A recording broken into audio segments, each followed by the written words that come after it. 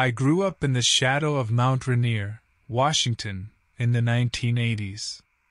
My name is Tsalali, and even as a kid, I felt a connection to this place, an echo of my ancestors and the whispers of the wind through the evergreens.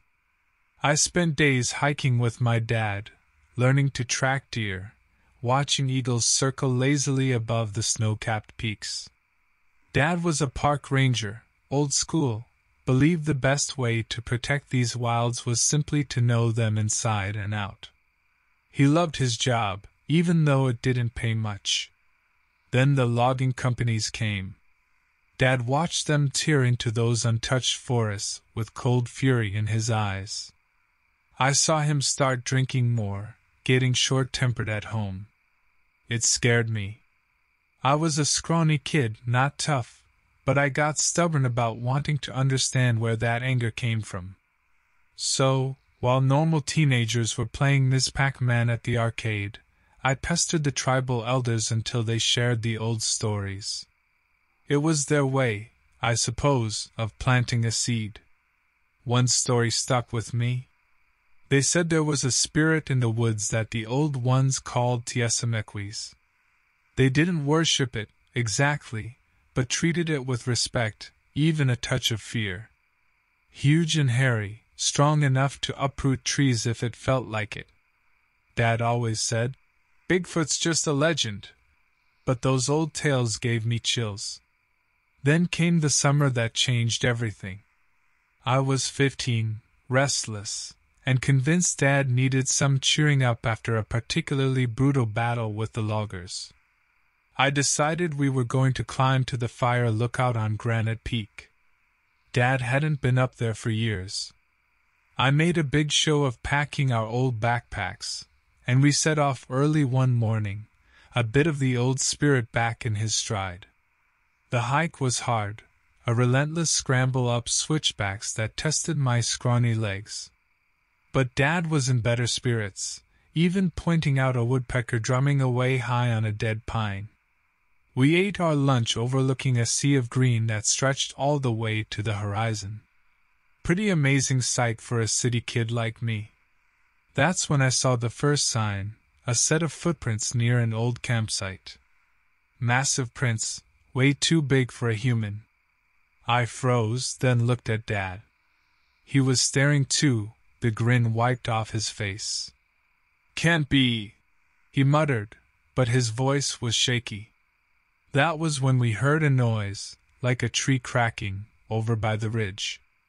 Dad and I exchanged a look. He reached for the rifle he always carried, eyes narrowed. Something moved on the ridge, something massive and dark against the skyline. It looked like a silhouette of a giant gorilla hunched over, walking upright. We watched, hardly daring to breathe, until it disappeared back into the trees. It was clear as day, no hallucination. It was Tiesamequis, or whatever else you want to call it, and it was real. My dad and I didn't talk much on the way down the mountain that day, each of us wrapped up in our own thoughts. In the weeks that followed, things got weird. Dad kept taking me out into the woods on weekends. He wouldn't talk about what we saw, but he was focused, like a man on a mission. He tracked footprints, made plaster casts, always keeping his rifle close at hand. It made me nervous, like we were hunting something, not just watching it. Then, late one August night, Dad woke me up. "Get dressed, quiet as you can," he whispered, his eyes gleaming in the moonlight. We slipped out, hopped into his old truck, and drove for over an hour, deeper into the woods than I'd ever been. Finally, he stopped at the edge of a logging road, the moonlight glinting off the clear-cut stumps that stretched up a hillside like broken tombstones. He shouldered the rifle, flashlight cutting through the gloom. "Stay close," he said, voice low. We started walking uphill, the ground uneven, branches whipping at our faces. The air was thick with the smell of cut pine. That's when it hit me. It was the same musky, animal scent I'd smelled near the footprints that first day on the peak. We went deeper. Suddenly, Dad stopped, raising a fist. I heard it too, a low grunt, a rustling. My knees turned to jelly, but Dad pulled me close, his grip on the rifle tightening. He flicked on his flashlight, beams slicing through the darkness. There, 20 feet away, was a pair of glowing eyes, yellow like a cat's, fixed on us from within a thicket of saplings. It was crouched, hard to make out its exact shape in the shadows, but I knew, instantly and without the shadow of a doubt, that this was Tiesemekwi's. The creature let out a rumbling growl, exposing rows of long, sharp teeth. Dad slowly raised his rifle. I wanted to run, scream, melt into the forest floor, but I was held captive by those gleaming eyes. As my dad took aim, the thicket exploded. The creature erupted towards us with a terrifying bellow. My heart hammered in my chest like a trapped bird trying to break free. I shut my eyes tight, expecting the impact. But instead of pain and claws, I heard a gunshot, the sound echoing through the night. There was a roar of pain that cut off abruptly. When I dared to look, expecting to see Dad sprawled on the ground, a different sight met my eyes. He stood firm, the rifle still smoking, his gaze fixed on the ground in front of him. And there, at his feet, was the massive slumped form of Tiesemekwi's, utterly still. I gaped, unable to make a sound. The creature that had loomed so large in the forest, in my nightmares, was dead. Dad lowered his rifle. His whole body seemed to slump with a weariness that was more than just physical exertion. "It had to be done," he said, voice thick, his hand shaking as he fumbled for a cigarette. Numbly, I followed as he walked closer, the flashlight wobbling in my grip. Up close, the creature looked less monstrous, and shockingly, more familiar. There was thick hair matted with mud, yes, but under the dirt I could see a face that was disturbingly human in its structure. The yellow eyes were open, glazed in death, and in them I saw a reflection of both fear and loss. We didn't say much as we worked. Dad had rope in the truck, shovels, tarps. The logistics were grim, but carried out with a kind of grim efficiency I hadn't seen in him for years. By the time the first rays of dawn painted the sky gray, there was no trace of Tiesemekwi's left, no blood, no sign of what had transpired on that logging road. We drove home in silence. Things changed for Dad after that night. Something settled in him, a heavy kind of peace. He quit drinking, started smiling more. When the loggers came, he argued his points based on clean water and forest health rather than rage. He still saw the forest as a place to protect, but it was a kinder vision than before. He even started telling the old tribal stories at the community center, including the one about Tiesemekwi's. At first I figured he'd just lost it, gone nuts from the stress or the encounter. But then, one night months later, after I'd gotten my driver's license, we were driving home late. As we passed a familiar clear-cut, a shiver went down my spine. Dad saw it too. He pulled over to the side of the road, and we got out, walking to the edge of the barren hillside. It was a clear night, the Milky Way like a river of diamonds across the sky. Dad cleared his throat. "The stories talk about Tiesemekwi's like it was some monster, but maybe we were the monsters all along." "Dad, what happened that night?" I asked, needing the words out in the open. He didn't answer directly. Instead, he told me something else, about the old ways, the balance of things. He talked about how his people had always taken from the land, but also gave back. How Tiesemekwi's, it wasn't something they hunted, it just was.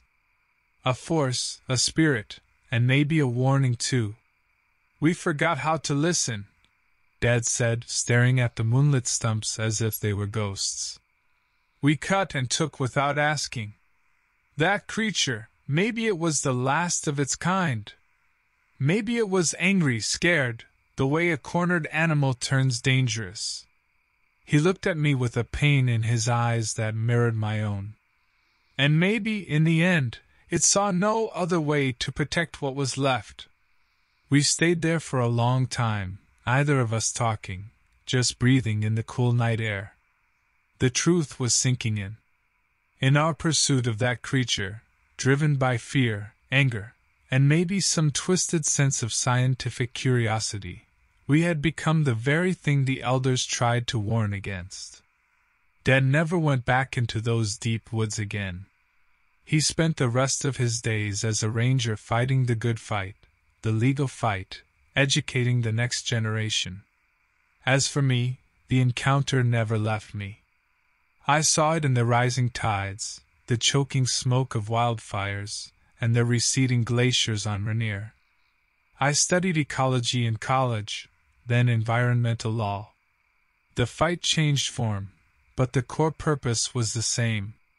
Some nights, I still dream of Tiesemeques, those yellow eyes burning in the dark.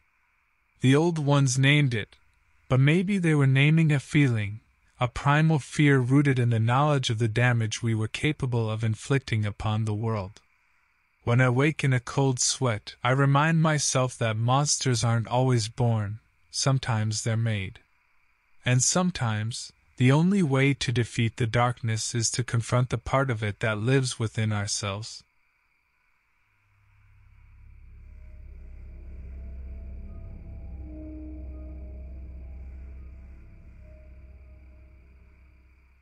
It was early 1988 when I went on that trek through the Green Mountains of Vermont.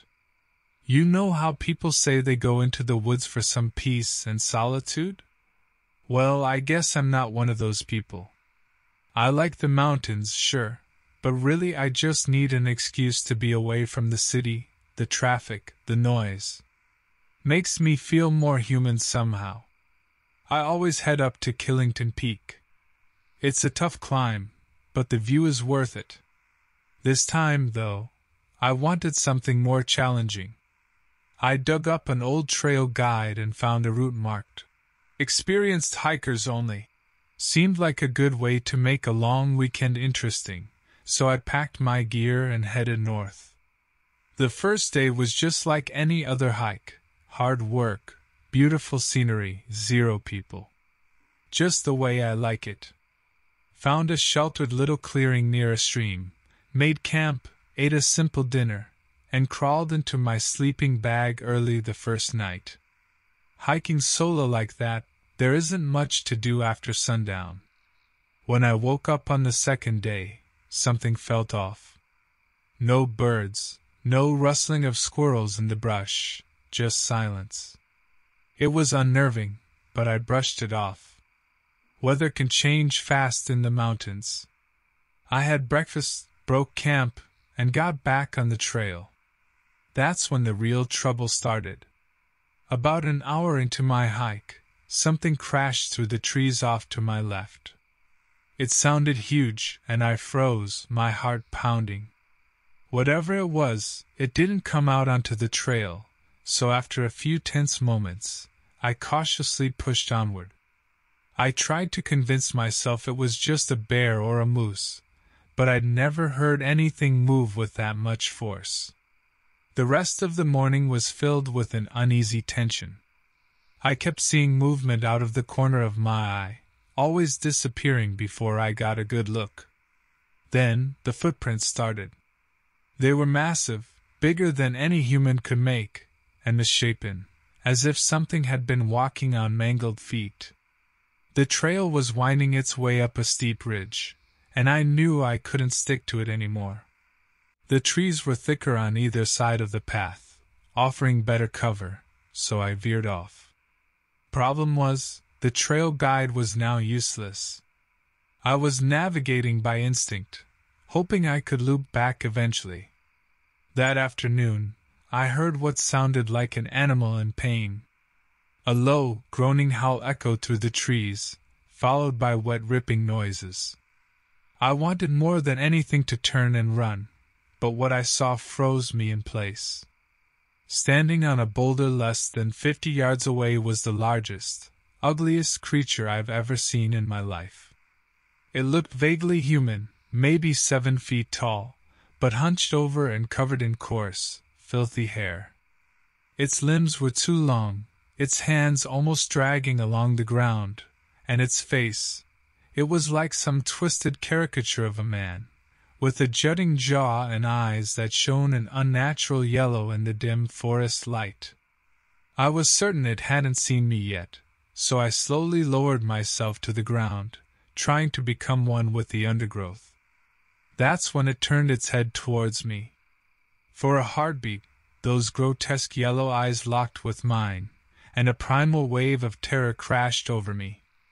Somehow, I knew in that instant this thing was more than just a mutated animal. There was a cruel intelligence behind its gaze. I scrambled to my feet and ran. I didn't care about the trail, didn't care if I even knew where I was going.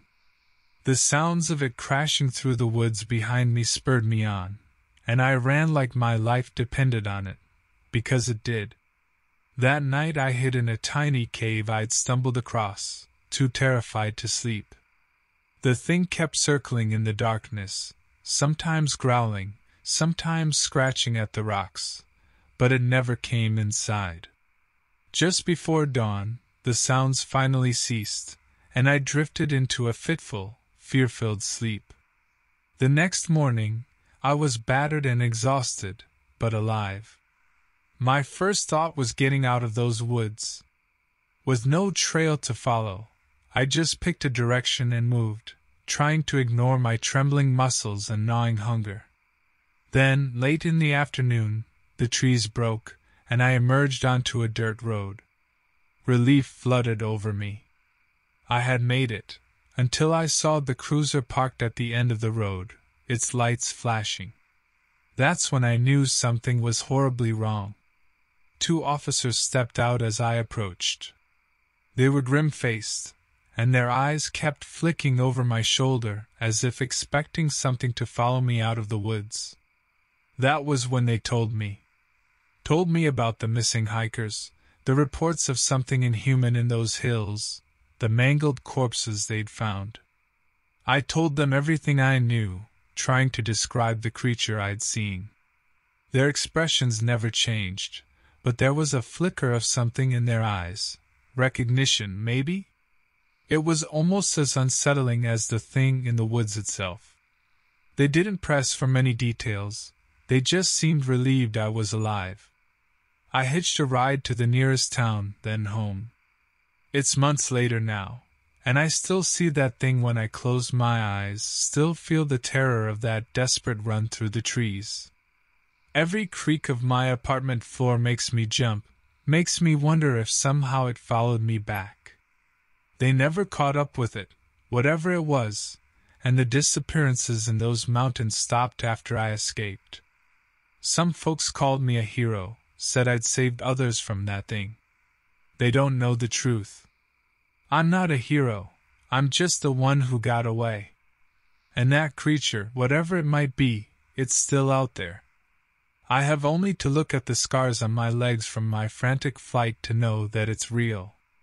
The Green Mountains haven't seen the last of me.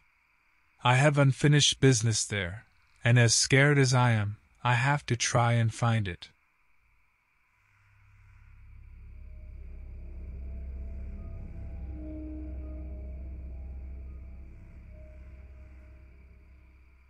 This happened to me on June 19th, 2008. My name's Mike Carter, and I work as a deputy for the Sheriff's Department in Willow Springs, a quiet town tucked away in the Nevada desert. It's the kind of place where everyone knows your name, and excitement mostly comes in the form of the occasional cattle rustling or a domestic dispute a bit too loud for the neighbors to bear. I never thought I'd see the horrors I did. It started with the missing hikers. A couple from California, out exploring the rugged beauty of the nearby mountains, vanished without a trace. Their campsite was discovered abandoned, their gear scattered like they'd left in a hurry, but no sign of a struggle. We organized a search party, combed the area for days, but found nothing, no bodies, no clues, nothing to indicate what could have happened to them. Folks started getting spooked. Hikers canceled their reservations, motels stood half empty, and a low-level dread settled over the town. Sheriff Thompson put it down to wild animal attack, maybe a mountain lion, though we'd never had issues with them before. I wasn't so sure. Something about the whole thing felt off. Things escalated a few weeks later, when Old Man Watkins went missing from his homestead outside town. Watkins was a grizzled loner, kept to himself mostly, so it took a couple of days before anyone realized he was gone. When we went out to his place, the scene that greeted us made my blood run cold. The small cabin was torn apart. Furniture was smashed, the ground littered with broken glass and splintered wood. There was blood, a lot of it, sprayed across the walls and floor. No sign of Watkins, but whatever had done this wasn't human. The claw marks gouged into the walls were too large, too deep. And that smell, it was a rank, rotten odor I'll never forget. Sheriff Thompson, bless his stubborn heart, still insisted it must be a rogue bear, or maybe some deranged drifter. But I knew in my gut, this was something different, something monstrous. It was hunting us. And we had no idea what it was. I started spending my off-shift hours digging through the local library's archives, searching for anything related to strange occurrences, old legends. Deep down, I hoped it was just my imagination running wild, fueled by too much late-night coffee and not enough sleep. But I found it. A tattered scrap of a pioneer journal, detailing attacks on a wagon train passing through the region back in the 1800s. The entries described a creature the settlers called the Skinwalker, a shape-shifting monstrosity steeped in darkness. I dismissed it as old superstition, but doubt gnawed at me. Then it came for me. I was working a late shift, patrolling a deserted stretch of highway that ran along the mountain range. The radio sputtered with static, cutting me off from the station. The air outside was still and heavy, the only sound the crickets chirping and the rumble of my own engine. Suddenly, the hair on the back of my neck stood on end. A sense of being watched, a primal fear that sent a shiver down my spine. I scanned the rearview mirror and caught sight of a hulking figure standing in the road, partially obscured by shadows. It looked impossibly tall, its silhouette distorted, almost wrong. Before I could react, it darted out of sight. Panicked, I slammed on the accelerator, the cruiser lurching forward. I swerved back and forth, scanning the roadside, but the creature had vanished as if into thin air. Back at the station, I reported what I'd seen, my voice hoarse. Thompson looked at me with a mixture of pity and exasperation. Dismissed it as stress, hallucinations brought on by too much caffeine, and the haunting images of Watkins' cabin. But I knew what I saw. The creature was out there, biding its time, playing with me like a cat with a cornered mouse. A few nights later, it came for the town. Power cut out all at once, plunging Willow Springs into darkness. Screams echoed down the main street, followed by the sound of shattering glass and splintering wood. Instinctively, I grabbed my shotgun and flashlight, heart pounding, and ran towards the chaos. Illuminating the main street with my flashlight beam, I saw a scene of mass panic. People were fleeing in terror, some bleeding, some wailing hysterically. Storefronts were smashed in, their contents strewn across the street. And everywhere, that same putrid stench clawing at my nostrils. In the flickering light, I caught a glimpse of the creature. A hulking form at the edge of the darkness, its eyes gleaming a malevolent yellow. It was crouched low, half hidden in the shadows, almost blending into the night, as if the darkness itself had given it monstrous form. Just as quickly as it appeared, it vanished again, leaving behind only the lingering terror hanging in the air. I aimed my shotgun into the darkness and fired, more out of a desperate need to act than any hope of hitting the thing. The blast echoed into the night, momentarily shattering the terrified silence. Chaos reigned for what felt like an eternity. Cries of the injured, shouts of fear, and the echoing blasts of shotguns filled the night air as myself and a few other deputies tried desperately to establish some semblance of order. Thompson, finally shaken from his stubborn denial, was barking orders and coordinating efforts to evacuate civilians to the safety of the fortified town hall.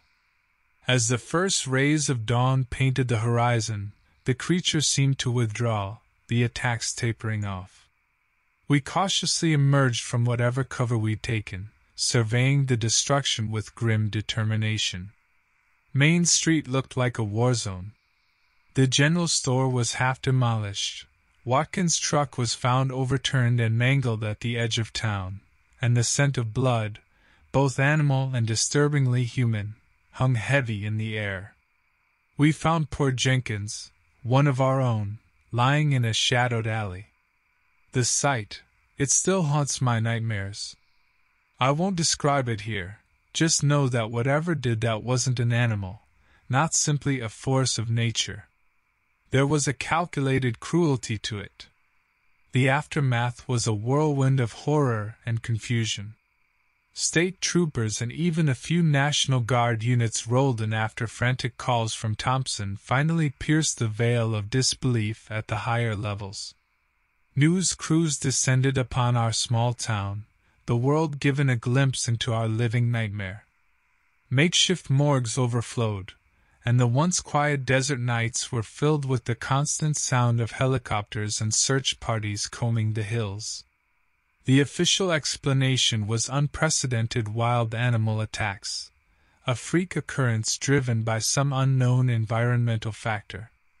Lies meant to appease the panicked masses and prevent the town from collapsing in on itself. But those of us who had seen the creature, witnessed its unnatural cunning, knew the truth. Thompson, to his credit, swallowed his pride and assembled us, myself, a few seasoned deputies, and a motley crew of volunteers ranging from old-school hunters to tech-savvy outdoorsmen.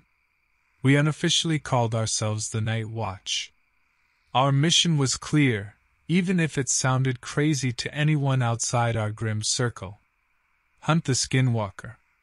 End it. We spent months scouring the desert and surrounding mountains.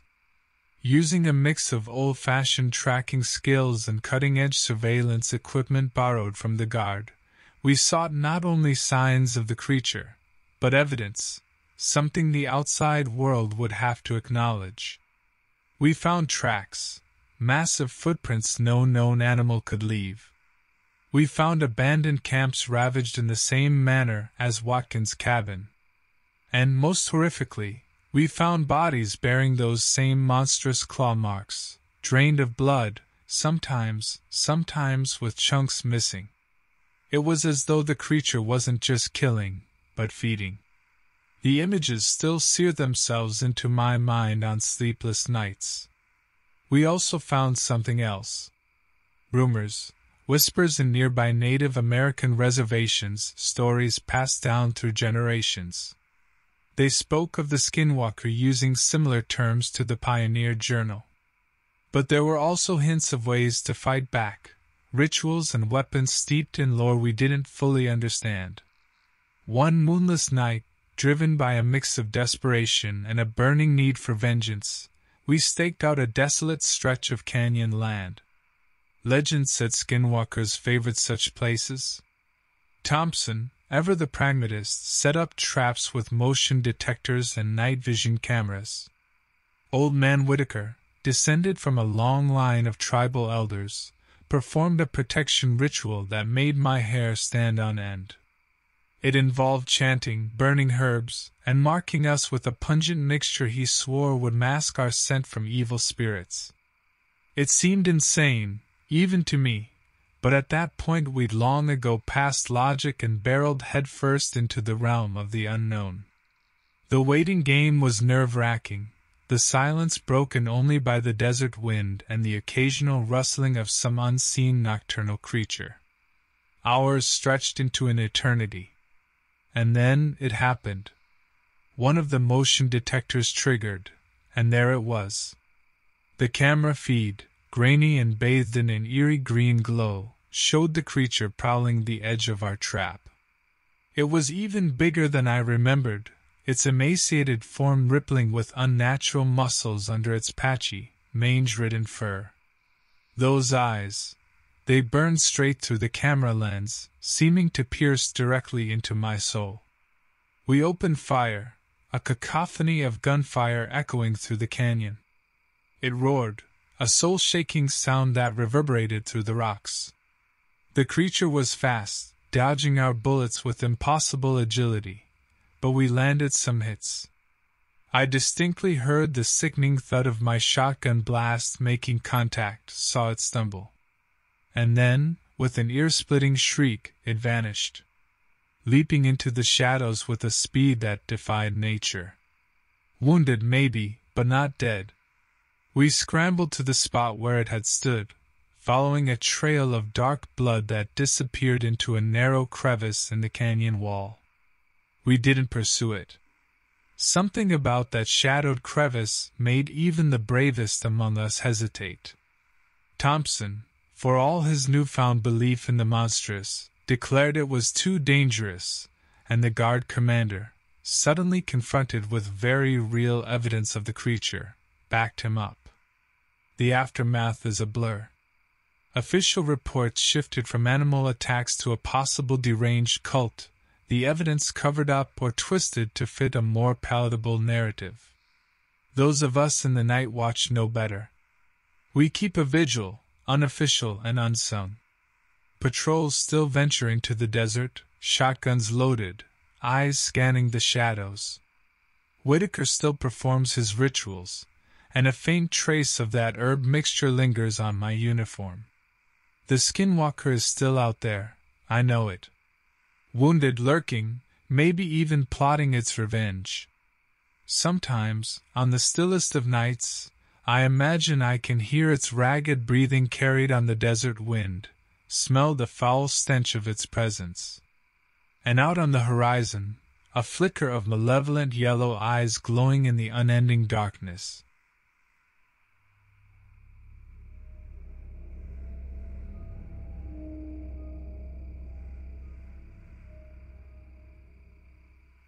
My name is Rowan Hayes, and this happened to me on February 16, 2012.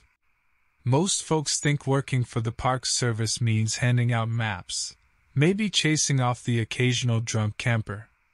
Turns out, reality's got more teeth. I was tracking a spike in bear complaints in Yellowstone, figuring some idiot tourist left a cooler out.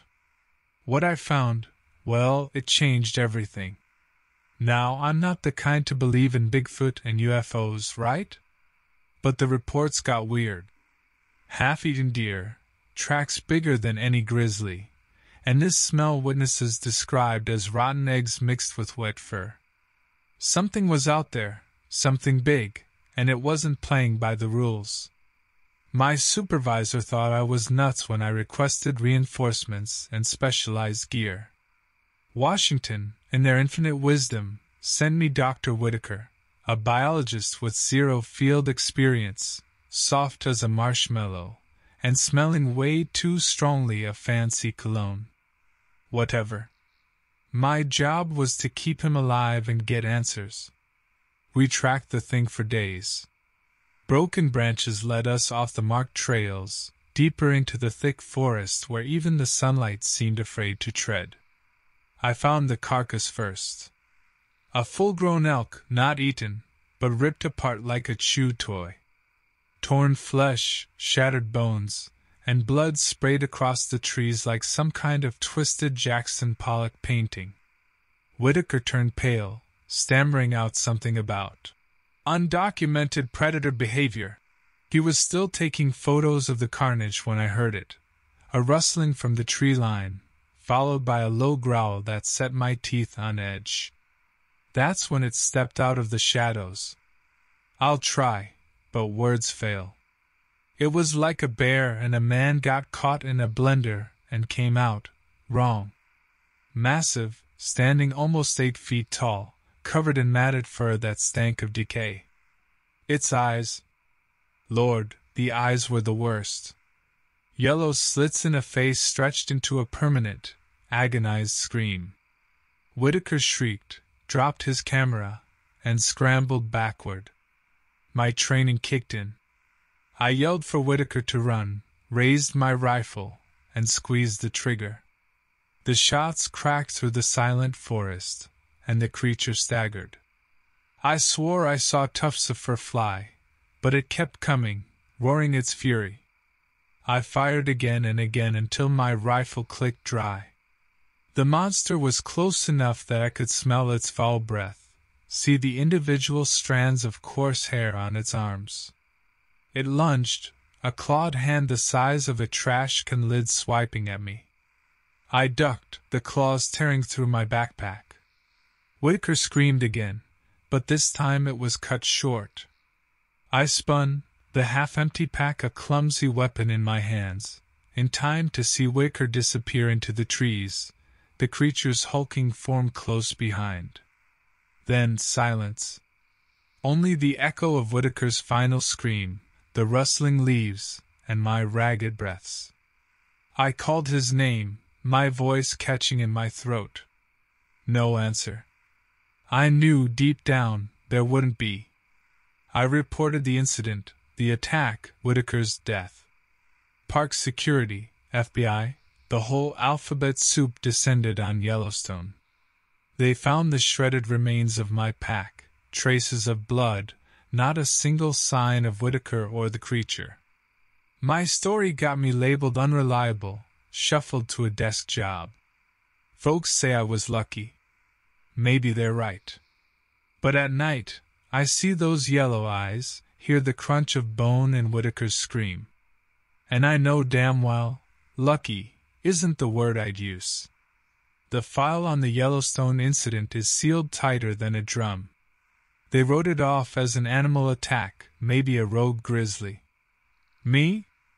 I know what I saw. It wasn't natural, wasn't supposed to exist. And someplace deep in those woods, I bet it's still out there, waiting. Sometimes, I dream about going back, hunting it down. Maybe I'm crazy, maybe it's the only way to make the nightmares stop.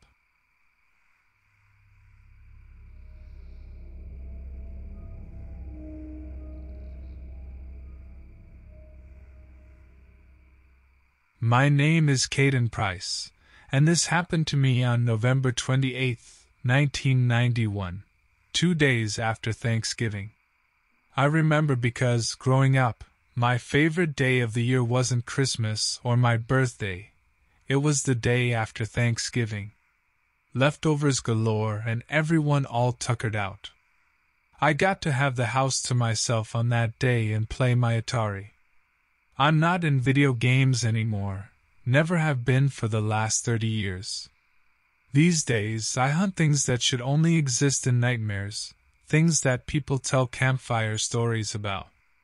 See, about 30 years back, something changed my trajectory. I work for a branch of the government that most people think is a myth. I don't blame them, we're good at keeping secrets. It was a Thursday morning that started like any other. We got a briefing from our team lead, Agent Vance. This one was different, though. It wasn't some grainy Bigfoot footage or a report of a werewolf sighting. This time, Vance seemed on edge, and his usual stoicism was cracked wide open. We've had multiple reports come in over the last few months. People vanishing near Pike National Forest in Colorado, Vance said, tossing a file onto the table. He gestured for us to take a look, but I kept my hands folded in my lap. I'd learned the hard way. If Vance wanted you to touch something, he'd tell you directly. My partner, Rowan, didn't have the same restraint. He snatched the file and flipped it open, then swore out loud. I shot him a glare. Vance wasn't fond of outbursts. Rowan's eyes skimmed the documents, and his face went pale. What the hell are we dealing with? He muttered, just loudly enough for Vance to hear. We don't know, Vance admitted. The reports are unusual. That was an understatement. I finally leaned forward and lifted a single photo from the file. It showed what was left of a campsite, torn to shreds. The canvas of the tent was practically flayed open, and sleeping bags were ripped apart, feathers trailing in the wind. But the most chilling thing wasn't the damage, it was the blood. Thick, dark smears of it covered everything. Is this a bear attack? I asked, dropping the photo. I'd seen what bears could do, and while it was gruesome, this scene looked different, more intentional. Vance shook his head. Witnesses said they saw something big in the trees. Tall. Walked on two legs, but not like a man. I glanced at Rowan. He was ashen-faced, staring at the photo in his hands as if it might start moving. We'd seen a lot of things in our line of work, but this felt different. There was a creeping dread seeping into my bones. Vance pulled out a map and pinned it to the wall. This area outside of Woodland Park has the most concentrated reports. Thick forest, lots of places for something to hide. We're sending you in to gather intel. No engagement unless absolutely necessary. And if it is necessary? Rowan asked, his voice shaky. Do what you have to do to survive. You leave tomorrow at dawn. Vance dismissed us with a wave of his hand. No goodbyes, no words of encouragement, just a chilling reminder of what we were up against. We spent the rest of the day prepping. Standard gear, high-powered rifles, ammo, night vision, the works. But this time, we also added silver rounds. Vance had dropped hints over the years, enough to make me think that sometimes the old legends were rooted in something real.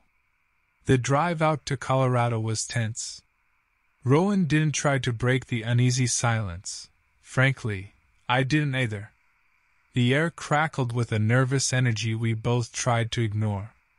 We set up camp well away from the designated hotspot, a precaution that Vance always insisted upon. First nights in a new area were all about observation. We spent the next several hours scanning the forest edge, taking turns on watch. The woods, typically alive with the sounds of nocturnal creatures, were eerily quiet. Not even an owl hooted, and the forest floor lay undisturbed. Something wasn't right. Even the air felt heavy, charged with a static hum that set my teeth on edge. As nightfall draped the forest in shadow, Rowan broke the unsettling silence. You think it's watching us? Out there? I shifted, eyes locked on the tree line. I wouldn't rule it out. I lowered my voice. Whatever's been snatching people, it's smart. Maybe it saw us set up camp. Rowan shivered and drew his rifle closer. We waited, nerves taut. Time seemed to stretch impossibly thin, each rustle of leaves an echo of monstrous footsteps. Eventually, exhaustion set in, forcing even adrenaline to surrender. We agreed to short shifts of sleep, one awake, one with eyes closed. Rowan took the first watch, and I curled up in my sleeping bag, my brain refusing to shut down. Every creak of a branch, every whisper of the wind, had me bolting upright. Images of the ravaged campsite flickered behind my eyelids. I thought about the missing people, snatched into the night, and my stomach churned. When my turn came, the moon had begun to rise, casting long, wavering shadows across the forest floor. My gaze raked the tree line, picking out shapes that could be anything or nothing at all.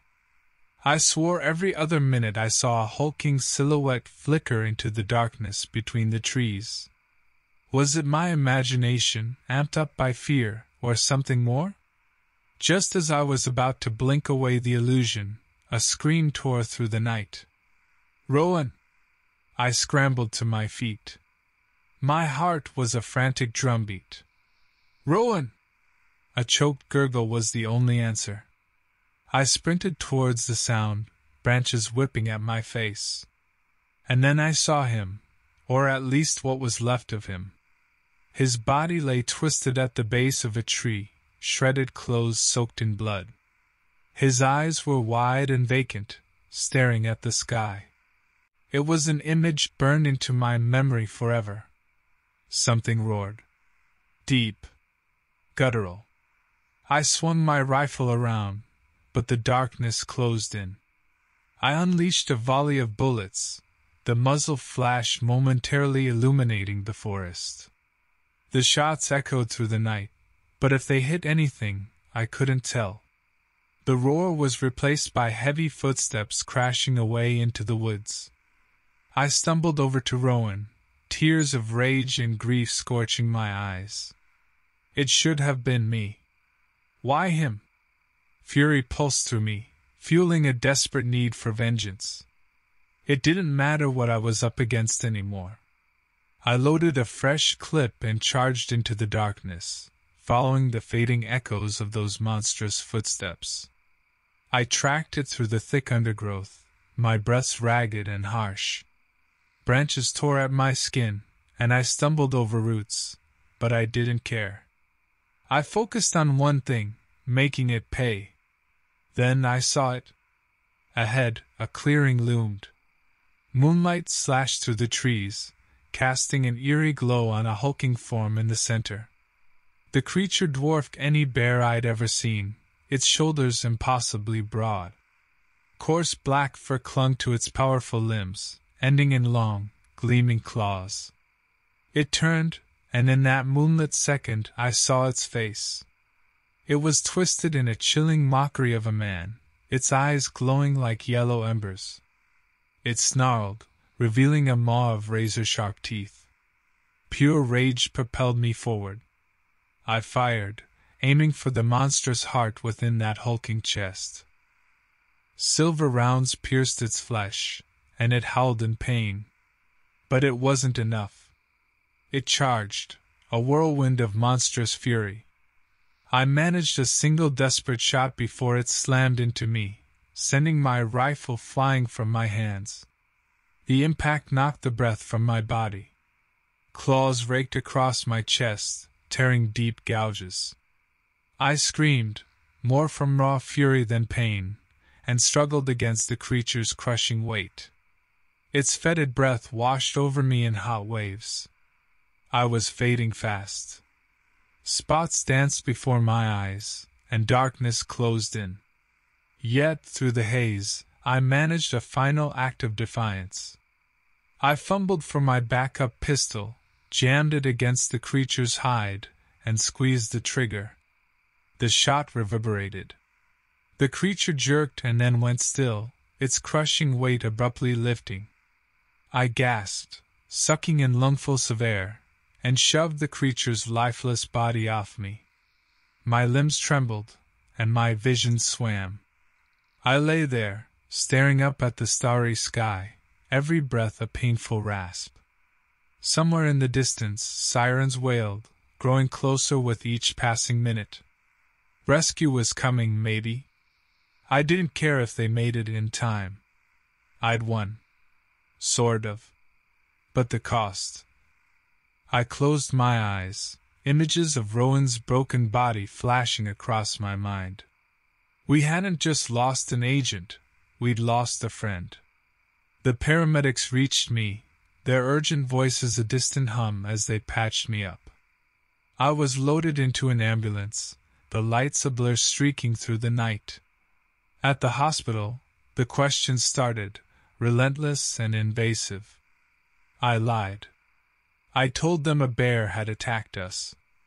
It was the standard cover story, believable enough for the public but flimsy enough for those in the know to see through. Vance arrived a few days later with a single raised eyebrow and a file in his hand. No surprise there. He was damn good at his job.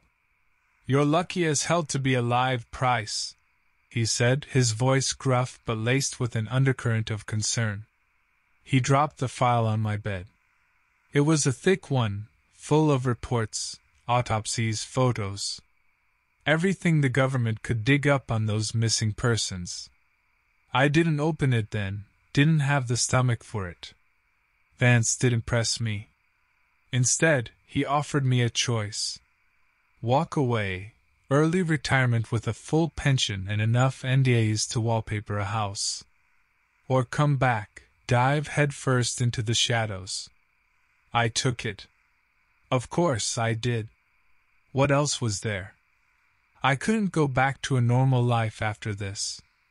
Not after I'd stared into the abyss, and it had stared right back. The months that followed were a blur of rehab and debriefings. Vance assembled a new team, hand-picked and thrown into the deep end.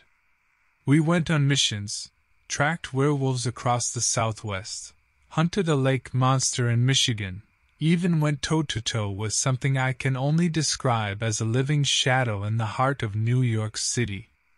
Each time, we skirted disaster. Each time, we paid in blood. The faces of the fallen, my fallen comrades, haunted me. Rowan, Ramirez, Jensen. All of them gone because of things that should exist only in nightmares. I started drinking. Heavily. Blackouts became my escape, blessed hours where the monsters faded for a while. And then came the nightmares. Vivid, horrifying. Not of the creatures I hunted, but of the creature in the Colorado forest. Its yellow eyes, its mocking grin, the way its claws had shredded my flesh. I'd wake up screaming, soaked in sweat, the image of its monstrous face seared into my brain. My apartment became a battlefield of empty bottles and scattered case files, a twisted reflection of the wreckage inside me. One morning, after a particularly bad night, I looked in the mirror and didn't recognize the hollow-eyed stranger staring back at me.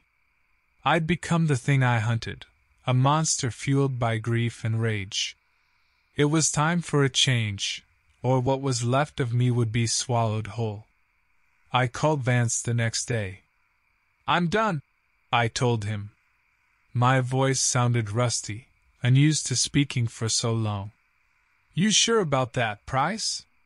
There was the slightest hint of disappointment in his tone. "Yeah, I'm sure." This time, there was no offer to come back, no promises of better days. I didn't expect them. It wasn't that kind of world. I hung up, leaving behind a life of shadows and secrets. But the past refused to release its grip. Nightmares still plagued me, and some days I swore I could feel the chilling weight of that creature's gaze upon me. I moved frequently, never staying in one place too long. It was a pitiable existence, always looking over my shoulder, forever haunted by the things I'd seen, the things I'd done. I didn't find peace, not really. Maybe no one does after a life like mine. But I found a kind of silence. A lonely, hollow silence, punctuated by the distant echoes of those monstrous roars and the fading screams of my lost comrades. It's a heavy burden to carry, but it's mine.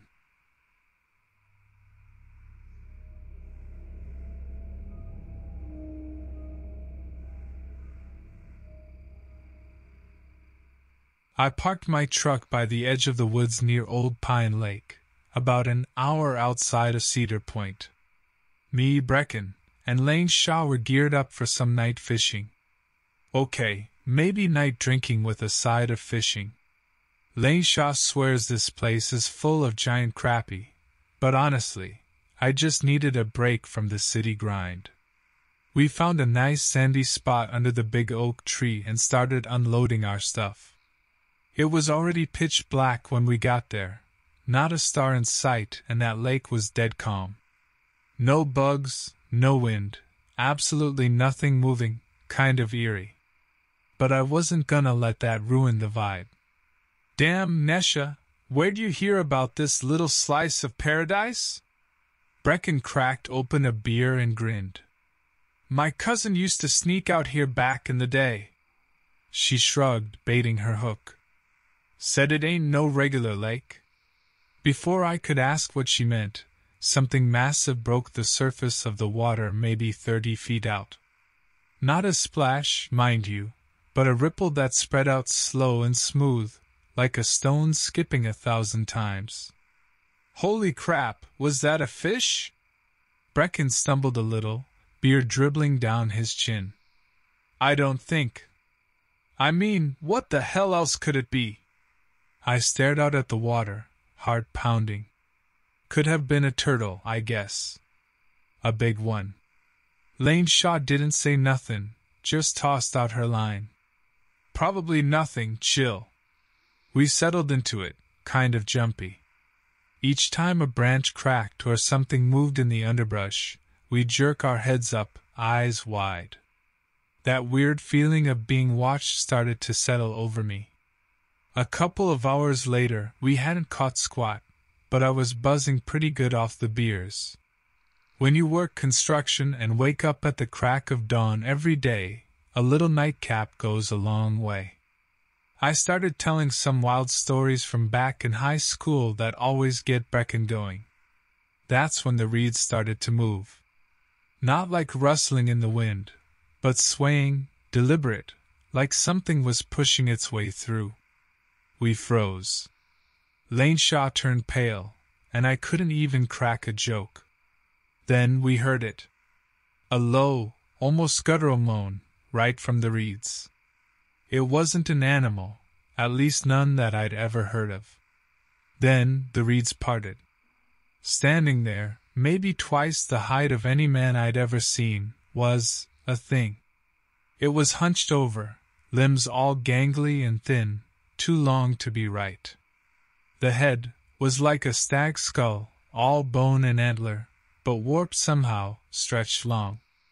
2 tiny, glowing pinpricks were where the eyes should be, and it just stared right at us. We gotta get out of here, Brecken whispered, his voice cracked with fear. No kidding, I muttered, already fumbling for my keys in my pocket. Lane Shaw, though, wasn't moving. Wait, she breathed. Nesha, are you crazy? I hissed, but she held up a hand, eyes still fixed on the creature. It tilted its head, and another of those moans rumbled out. Almost inquisitive? It took a shuffling step forward, and something glinted in the faint moonlight. In its long, skeletal hand, it was holding Brecken's fishing rod. The one that had toppled in earlier when we'd stumbled around after that weird ripple. I glanced at Brecken, who looked about ready to faint. It wants to give this back? Lane Shaw sounded baffled, but not scared anymore. The creature extended the rod a little further, tilting its head again. Oh my God, this ain't happening, Brecken whimpered, clutching at my arm. I looked at Lane Shaw, then back at the creature. I swear my gut told me to do it. Slowly I reached out, our eyes locked. The rod was cold, slimy where it had been in the water. As I took it, the creature lowered its hand, then gave a kind of jerky bow. Without another word, it turned and melted back into the reeds. The sound slowly faded, and then, just silence again. So, you catch anything? Brecken's voice was barely above a whisper. I looked down at the fishing rod in my hands. Nope. Not a damn thing, I said, trying to laugh, but the sound came out shaky. Come on, Laneshaw said, already packing up her stuff. Let's get out of here. My cousin never mentioned nothing about no. Whatever that was. Half stumbling in the dark, we loaded everything back into the truck and hightailed it out of those woods. We didn't speak the whole drive back, not a word. And in all these months since, none of us have brought it up. Like, what can you even say about something like that?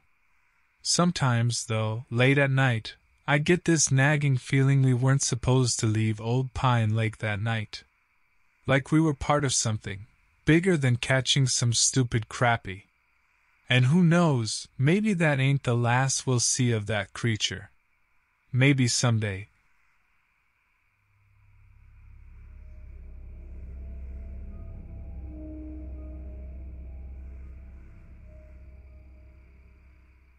I live on the outskirts of Pine Mills, Georgia. Population barely over 600, and half of that seems to be the folks at the retirement home. It's a quiet town, the type where the local feed mill closing down is considered major news. Been here my whole life, just like my mama and her parents before her. My friends, Elston and Briar, always joke that my family planted the first pine tree this town's named after. I usually just laughed and went on with whatever we were doing at the time. The three of us always hung out. Our folks knew each other for ages, and we were born within a couple of weeks of each other. Our moms sometimes joked about which of us would marry who first. It wasn't like that, though. We were just good buddies. The type that could hang out all day, fishing on Briar's granddad's pond or just hanging by the old train tracks without needing to say much. It was October of last year, a few weeks shy of my 26th birthday. Nothing much to celebrate. No big job, no girlfriend, still living with my mama to help take care of her. But hey, at least I had my buddies.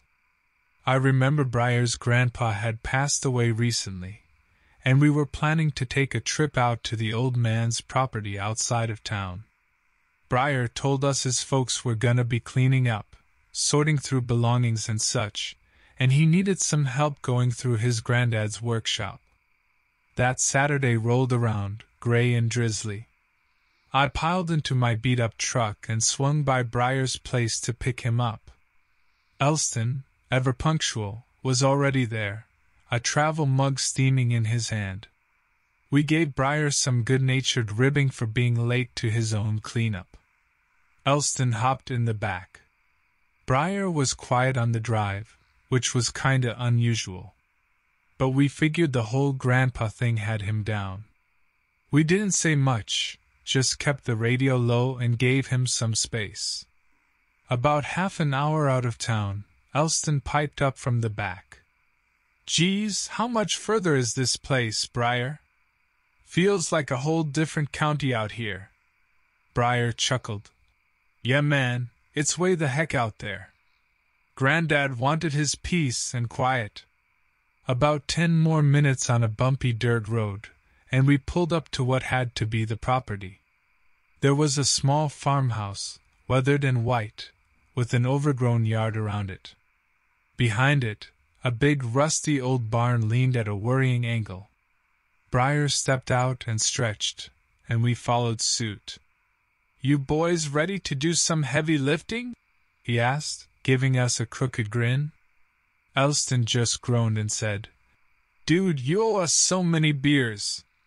We walked a loop around the barn, trying to figure out how to get inside without the whole thing toppling over. Briar pointed to a half-rotted door hanging on a single hinge. Granddad wasn't the handiest man, he said with a sigh.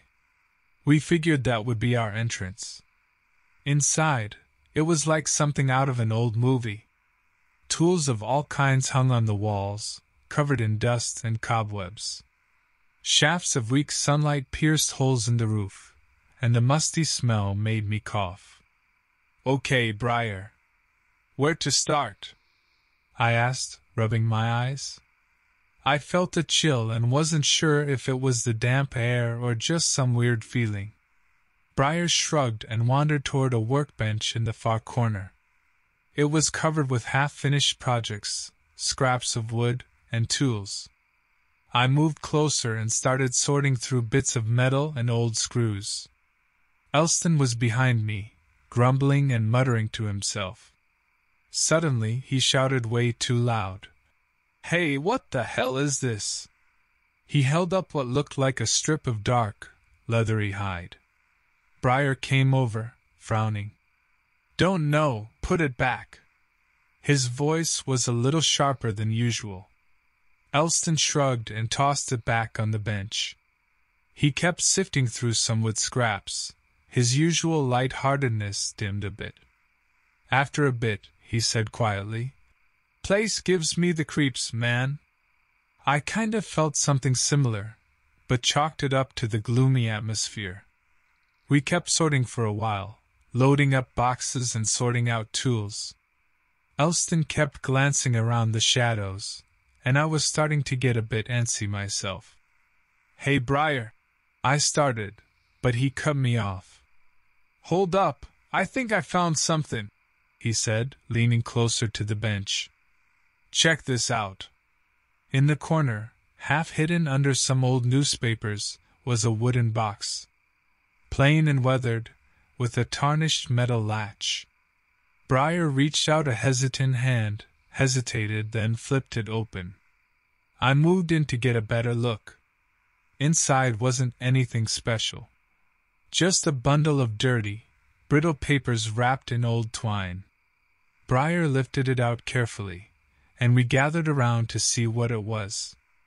Dust flew up as he untied the twine, revealing a stack of papers filled with faded, spidery writing. "Letters?" Elston asked.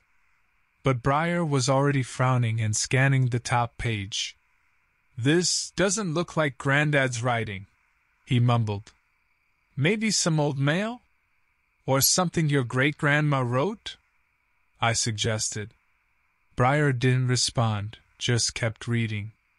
His face went a shade paler, eyebrows drawn tight together. His hand started to tremble slightly as he flipped through the pages. Elston and I exchanged a nervous glance. It had to be more than just some old letters to cause this reaction. Finally, Briar looked up. His eyes were wide, a flicker of something like fear in them. "We gotta get out of here," he breathed, voice barely above a whisper. He fumbled with the papers, shoving them back in the box, and haphazardly retied the twine. "Whoa, Briar, hold on. What's the deal?" I asked, trying to keep my voice calm. He shook his head, eyes darting around like a cornered animal. "We've gotta go. Now." He turned and bolted towards the door, still clutching at the bundle of papers. Elston and I scrambled after him, confusion gnawing at my gut. I could hear Briar muttering something under his breath, but couldn't make out the words. We burst out of the barn, into the dreary gray daylight. Briar ran straight to his old pickup, fumbling with the keys. I glanced back at the barn, a prickle of unease twisting my insides. Had something moved in the shadowy doorway?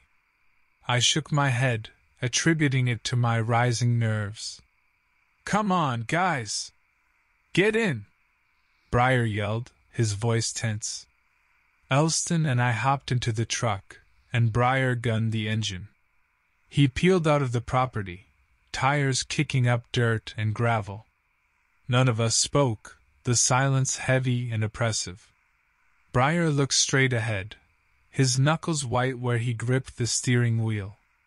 After a while, Elston finally spoke. "Briar, what's going on? Why'd we have to leave like that?" Briar took a deep breath, still not taking his eyes off the road. "Those papers." He hesitated, as if choosing his words carefully. They're not what I thought. Not Granddad's letters. They're something else. Silence settled again, broken only by the rumble of the truck. I shot Elston a worried look. I could tell he was as concerned as I was.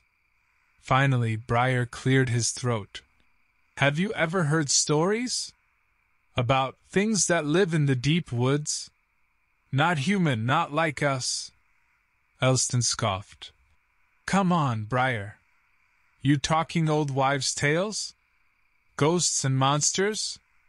A flicker of anger crossed Briar's face. I'm serious. This town, there's history here. Stuff people don't talk about much. He hesitated. Look, those papers, they were journals. My granddad's, going back way before he was even born. It was like records of sightings, of something out there. A chill ran down my spine. Elston looked skeptical, but he wasn't saying anything now. Briar took a deep breath and pressed on. The descriptions, from decades ago, they sounded a whole lot like Dash. Before he could finish, Elston yelled, Look out! I slammed back against the seat as Briar swerved. In the middle of the road, just ahead of us, stood a figure. Not a human figure. Tall and gaunt, it hunched awkwardly on spindly legs that seemed too long for its body. The head was small and elongated, with skin stretched tight like old leather over the skull. The thing didn't even turn to face us. It just stood there, blocking the road, completely still. For a moment, time seemed to freeze. Then Briar recovered, flooring the accelerator and aiming the truck straight for that creature. My heart pounded a frantic rhythm against my ribs as the gas pedal hit the floor. The tires squealed in protest, and the old truck lurched forward. We were committed now, barreling straight towards that impossible creature. The thing still didn't move. Maybe it didn't see us, or maybe it knew it had nowhere to run. Just as I thought we were going to hit it, the creature finally reacted. With a speed that sent chills down my spine, it leapt off the road and into the trees. The truck swerved, and for a moment I truly thought we were going to roll over. We skidded to a halt, dirt flying into the air. We sat in stunned silence for what felt like an eternity. Finally, Briar turned his head slowly towards us. His eyes were wild, his face pale enough to be made of bone. You saw that? Right? You both. His voice was barely a whisper. Elston and I nodded weakly, too shaken to speak. We were all thinking the same thing. What in the hell was that? Without a word, Briar turned the key and shifted back into gear. We took off down the road, the tension in the cab thick enough to choke us. We didn't speak, didn't dare to process what we had just seen. Finally, Briar pulled over to the side again, and cut the engine. The silence descended again, broken only by our ragged breathing. After a few minutes, Briar turned to us, his voice steadier now. Okay, that was the thing from those papers. I know it. The way it moved, what it looked like. He trailed off, unable to finish the thought. We sat for what felt like hours, just staring out the windshield. We had to come up with a plan, but my mind was blank. What could we even do? Call the cops? Who the hell would believe us? I thought back to those papers, the faded writing describing creatures lurking in the shadows of these woods. This wasn't some urban legend. This was real. And it was dangerous. Elston spoke up first. Briar, where did you put those papers? Briar shook his head. I didn't take them. We can't have that here, not after. He didn't finish the sentence. Frustration flared up in me. Briar! Why the hell not? That's evidence. Briar's face hardened. No. That's the thing's history. They knew about it. The people who wrote that. They're all dead, Elston. Or missing, or worse. That journal, it's cursed. And I won't bring that into my home. We argued for a while about the papers, but eventually, exhaustion took over. We decided our only option was to get back to town. It was a tense, silent drive. Briar never took his eyes off the road, and Elston and I kept glancing back, expecting the creature to appear at any moment. Finally, the familiar streets of Pine Mills came into view. For the first time in hours, I felt a sliver of relief. We were back in civilization. Maybe there would be safety among other people. Briar dropped Elston off at his place, promising we'd talk soon and figure things out. He then swung by my house, looking drawn and tired. He didn't go inside, just lingered in the truck with the engine idling. I should have listened to Granddad. He warned me about those woods. He never went out to that place after Grandma died. I didn't know what to say. There were too many questions, too much horror swirling in my head. Finally, exhaustion won out. I'm gonna get some sleep. We can talk more in the morning. I stepped out and headed towards the front door, my legs feeling like lead. That night, sleep was an elusive beast. I tossed and turned, the image of that creature burned into my mind. I knew, deep down, that my life had changed irrevocably. There were things hiding in the shadows, and we had seen them. The next morning, I waited for Briar's call, but it never came. After a few hours, worry gnawing at me, I decided to head over to his house. I figured he probably needed help cleaning out the rest of his granddad's things anyway. When I pulled up, something felt wrong. It took me a moment to realize what it was. Briar's truck was gone. My heart pounded in my chest as dread slowly seeped in. I tried calling him, but it went straight to voicemail. A horrible, sinking feeling settled in my stomach. I knocked on the door, but there was no answer. Against my better judgment, I tried the doorknob, and to my surprise it opened. As I cautiously stepped into the house, I called out for Briar. Silence echoed back at me. Panic began to rise in my throat as I moved from room to room, a growing sense of unease prickling at my skin. In the kitchen, I found the culprit. The back door stood slightly ajar, swinging gently. My stomach lurched. Briar wouldn't have just left without telling me. Especially not after yesterday. I inched my way toward the backyard, my heart pounding a frantic rhythm. And there, on the ground, lay Briar's phone, cracked and discarded. A shiver ran down my spine. In the distance I heard it. A rustling, a cracking of branches. My head whipped around, and through the trees I saw movement. I knew that loping, inhuman gait. It was back. I didn't think, just ran. I sprinted across the yard, towards the tree line. Maybe if I could reach the road, I'd be safe. I heard it gaining on me, that awful clicking sound it made growing louder, closer.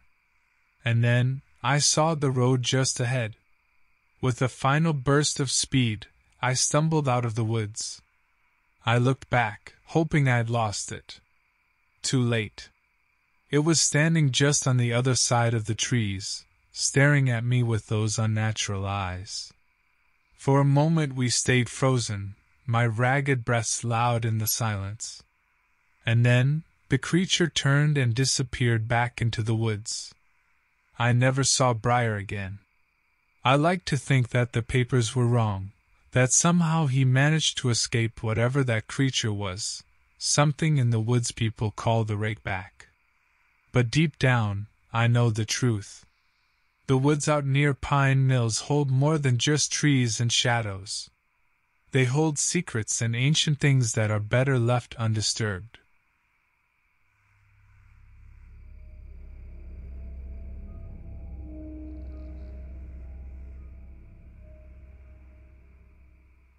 This happened to me on July 4th, 2009. Funny how dates stick with you afterward. Not that it was a celebration. More like a fireworks show gone wrong. My name's Jonah Beckett, and the way I see it, the world is divided into two types of people. Those hooked into the system, and those cut loose. 15 years back, I cut the damn cord. My place is a little cabin, tucked into the foothills of the Sierra Nevadas. One of those old Forest Service properties, meant for rangers that never came. Took some backbreaking weeks to clear the overgrowth and make it livable.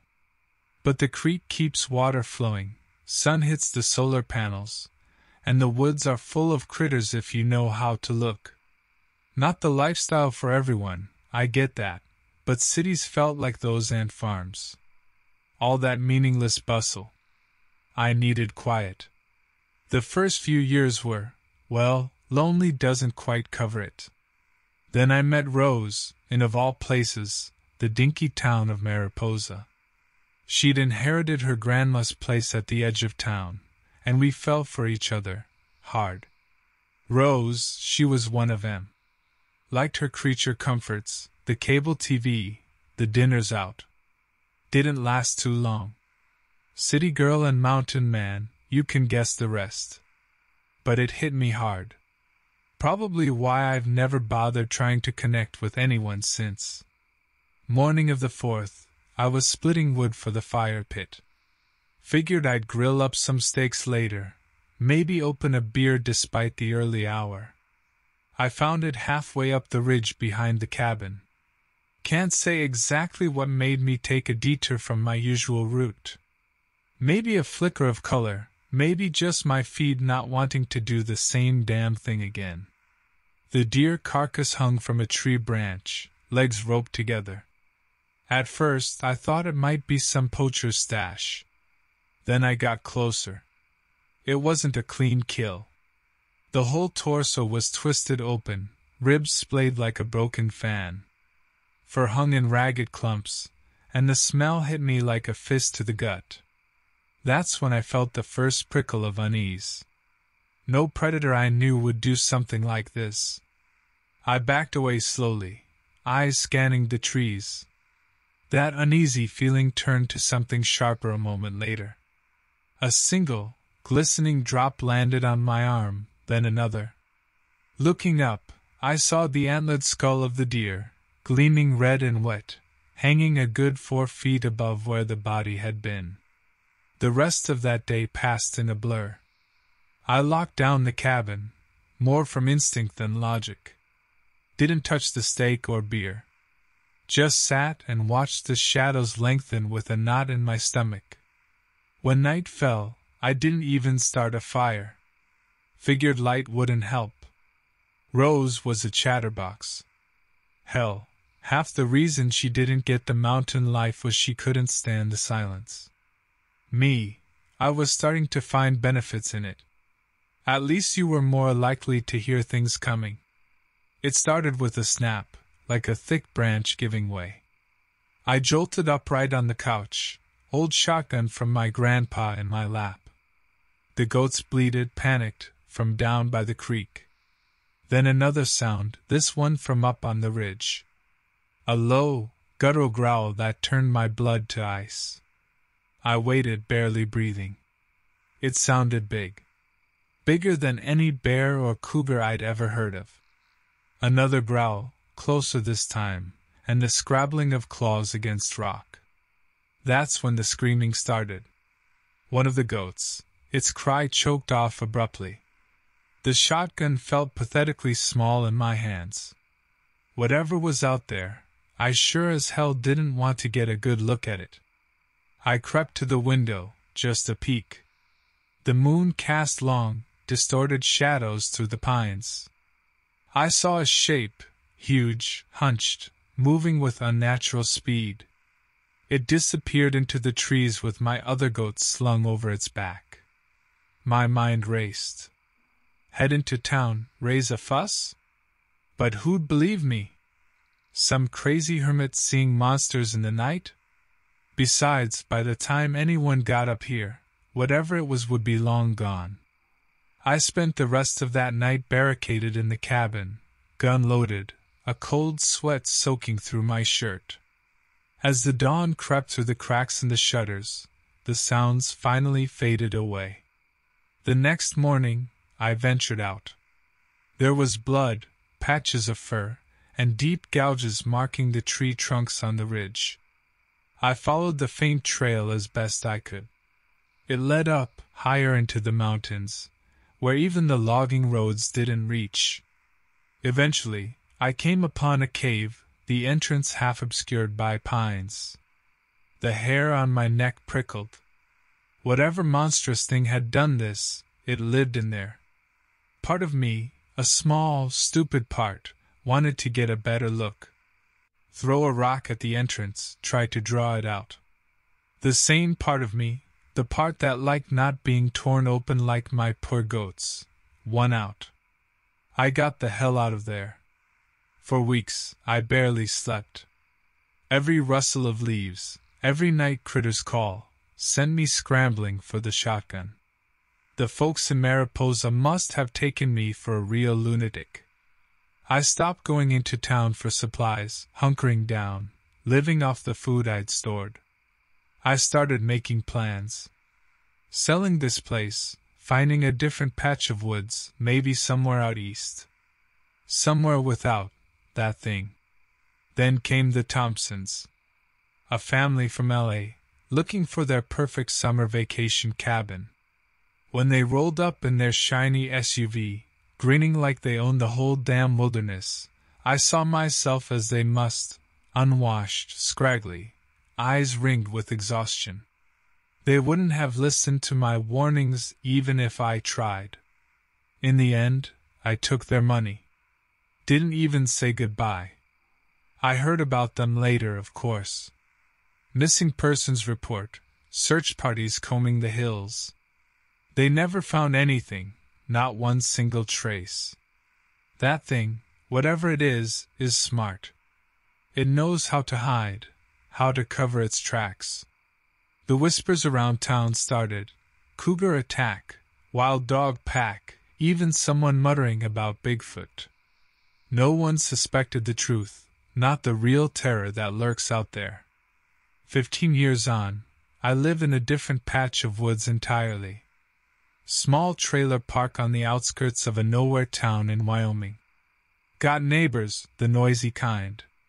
Power line runs right overhead, and the highway's never far out of earshot. I sleep better at night, I will admit that much. Don't jump every time a branch snaps in the dark. But I still dream about those twisted trees. I still hear the growling echo in the quiet moments. And sometimes, I swear, when I close my eyes and breathe in deep, I catch a whiff of something foul and rotten hanging on the wind. Folks say the mountains are haunted by ghosts. They're not far wrong. But some monsters ain't spirits. They walk the earth, they cast shadows, and if you cross their path, well, your name might just wind up another whisper lost in those deep, dark woods. They say it preys on livestock now. The ranchers are in an uproar, offering bounties, the whole 9 yards. Some part of me wants to tell them to save their bullets. That thing, it ain't your normal predator. Makes the grizzlies look like house cats. Maybe they'll catch it, kill it. Maybe. Out there in the high country it roams, and I'll bet its belly is always full. They call it the devil elk. They wouldn't if they knew.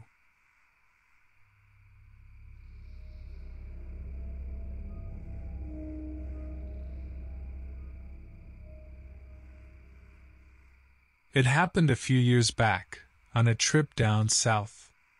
Not much of a vacation guy, more a stay home and do some yard work type, but sometimes, well, life throws you unexpected curveballs. My sister, she was getting married, and seeing as she's my only sibling, I figured showing up was non-negotiable. Name's Griffin, by the way.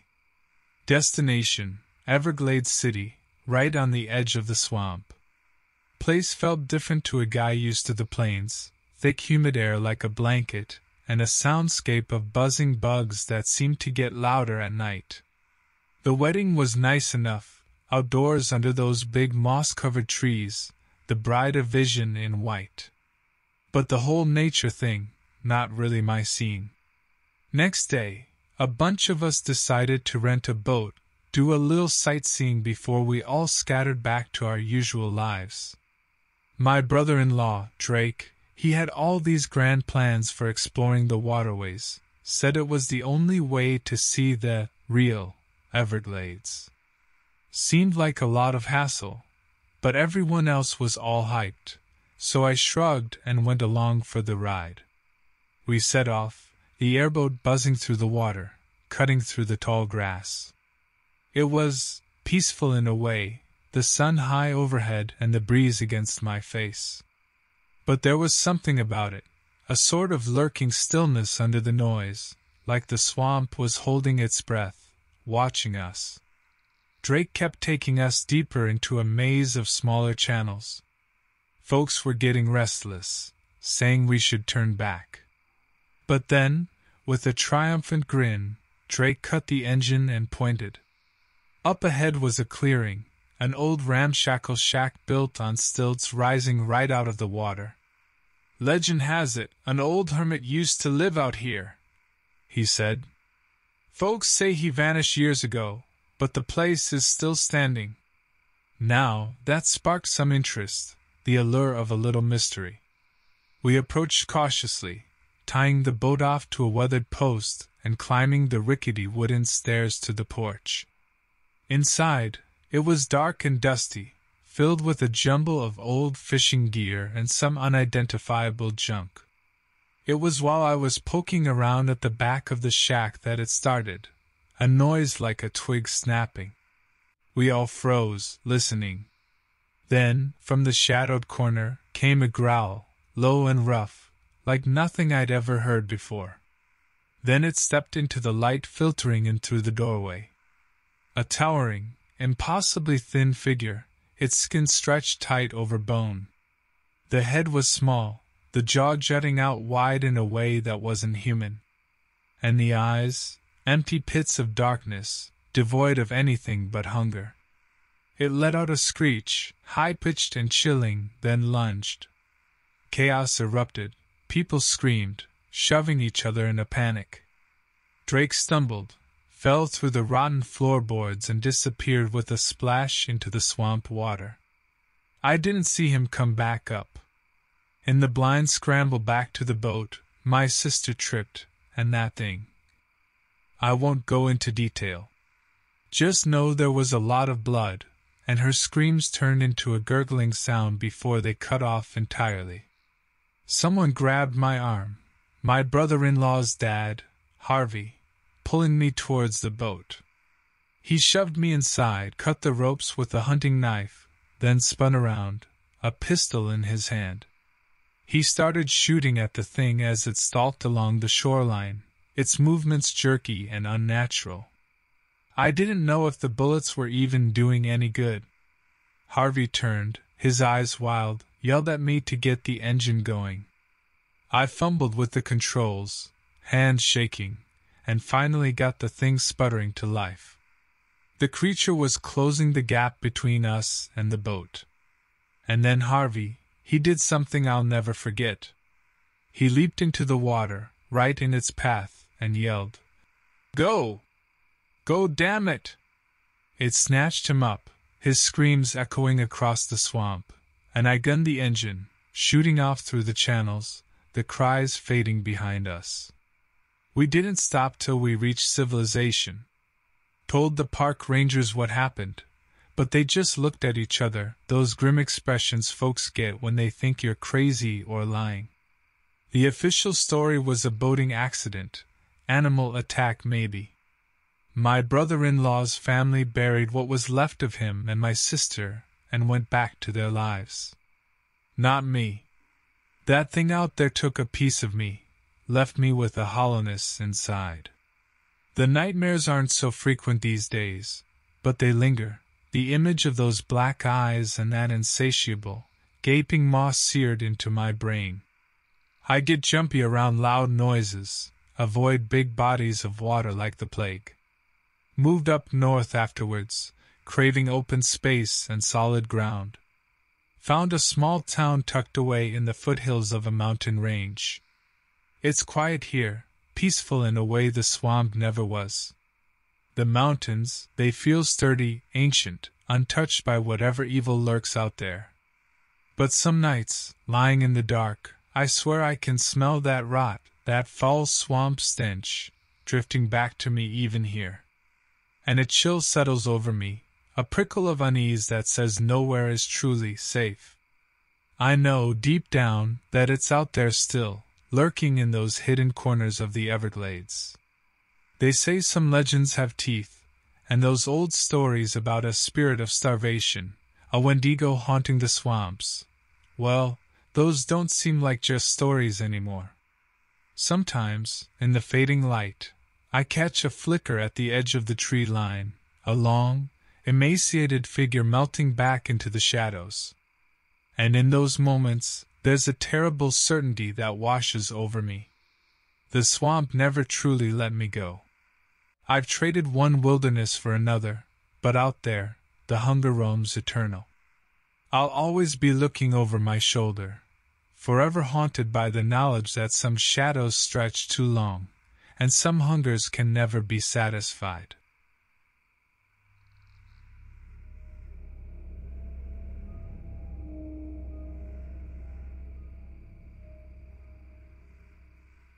I was driving my big rig through a remote area in Utah, just enjoying the long stretches of open road.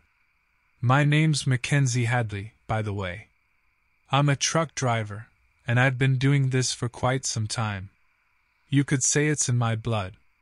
The beauty of this line of work is that it gives me plenty of time to think and take in all that America has to offer. As I was making my way around one winding curve, I happened upon an unusual scene.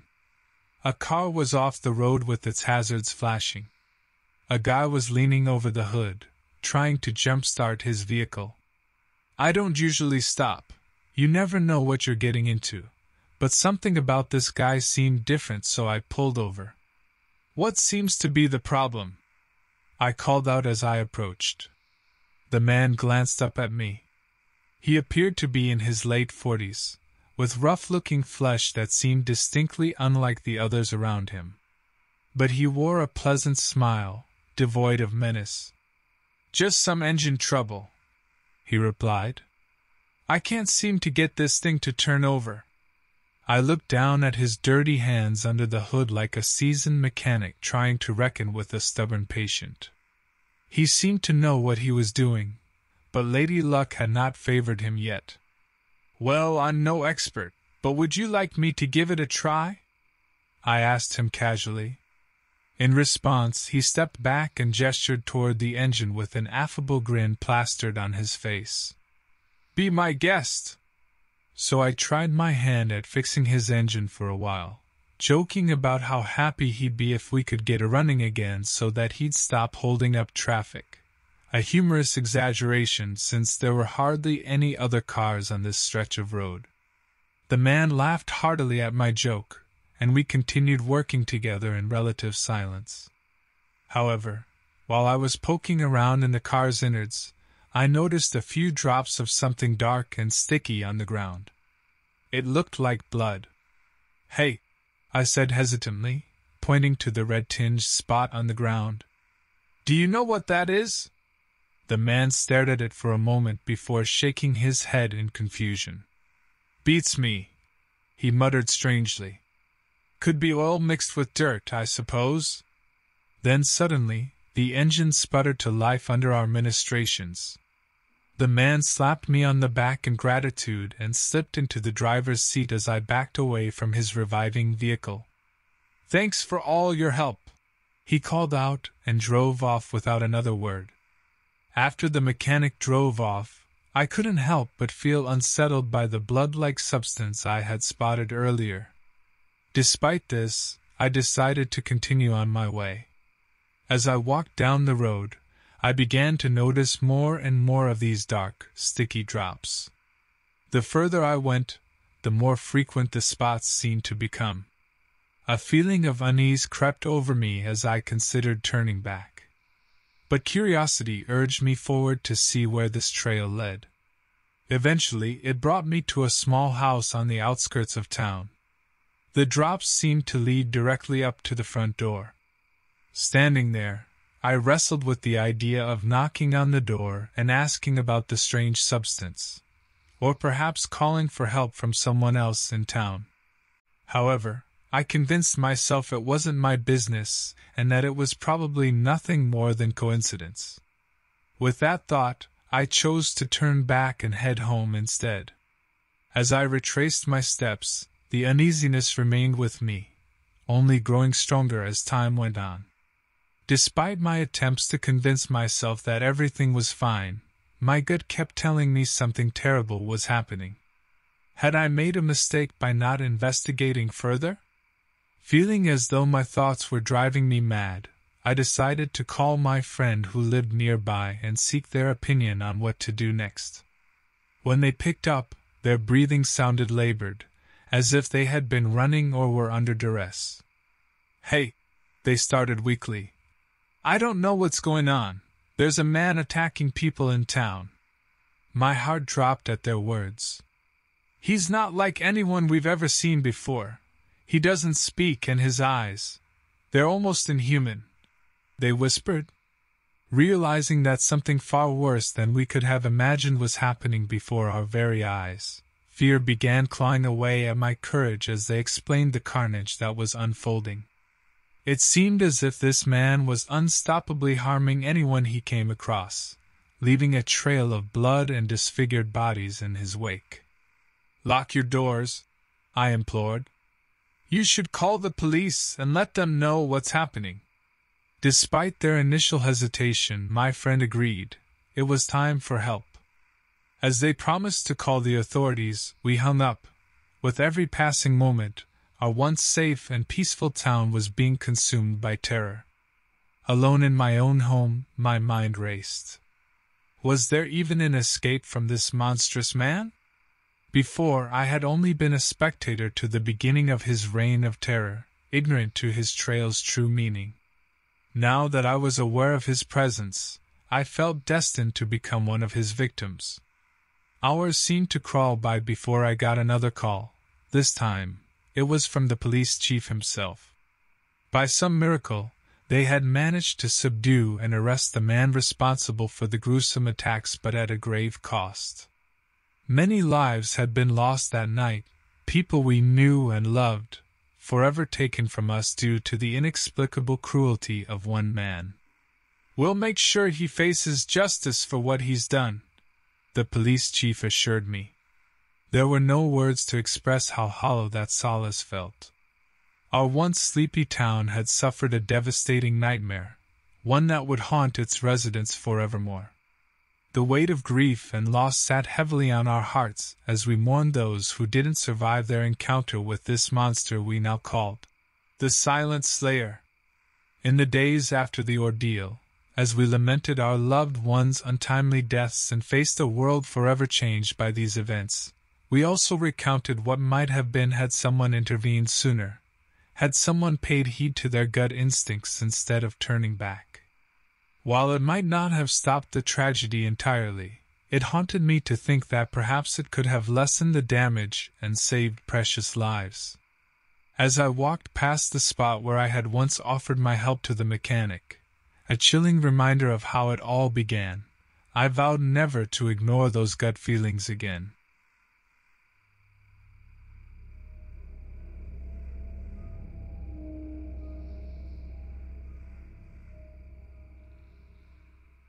I hit the brakes as my truck screeched to a halt outside the old gas station.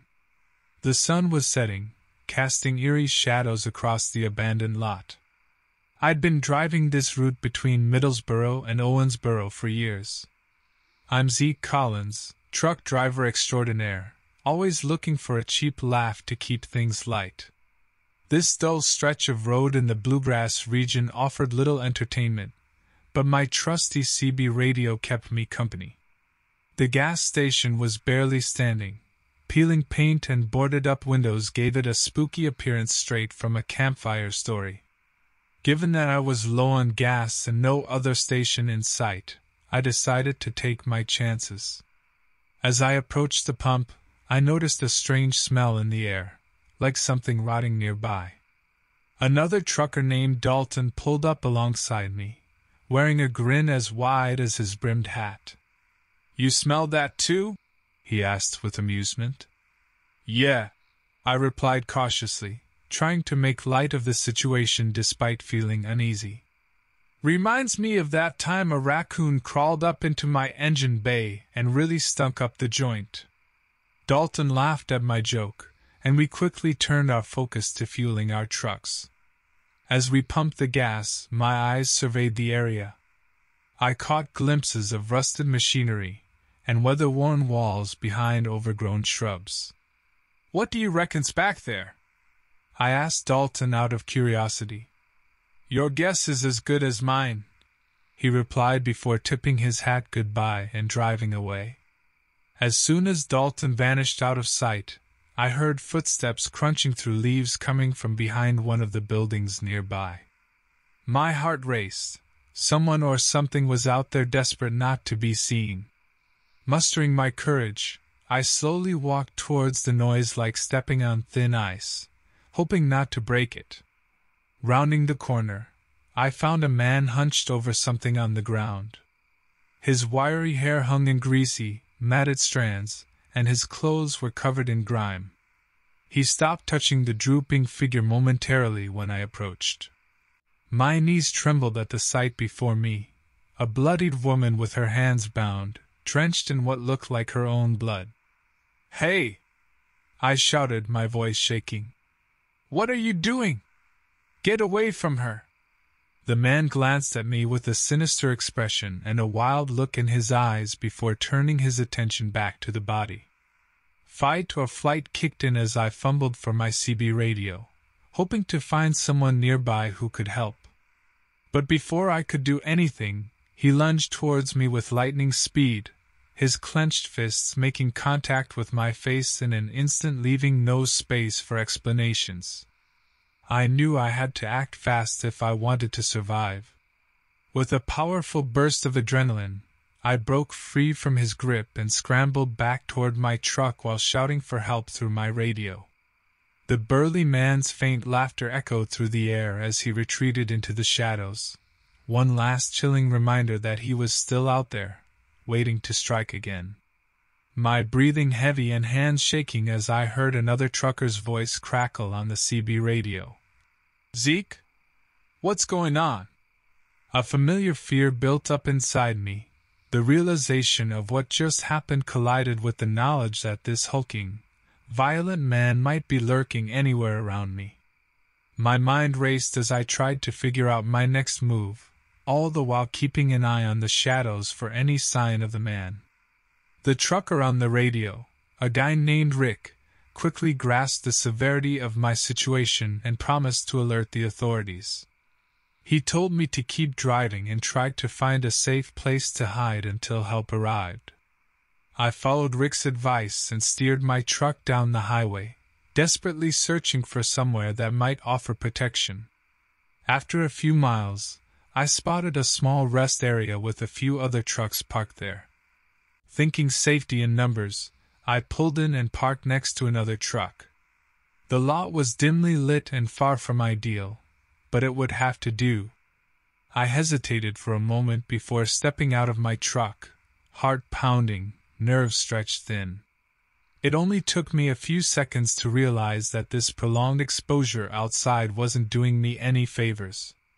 Feeling vulnerable, I approached one of the other truckers who was walking back to his rig. Keeping my voice low, I quickly filled him in on what had just happened. His eyes widened in alarm as he listened. Man, that's insane, he whispered.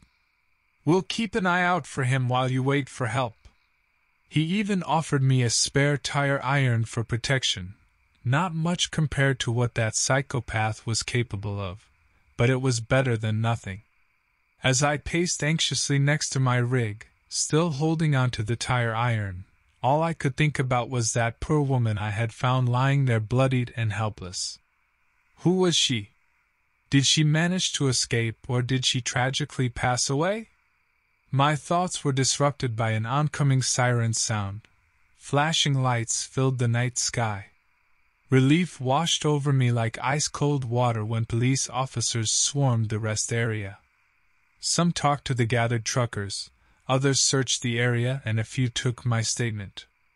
I described the man in detail, from his greasy hair to the sinister glint in his eyes.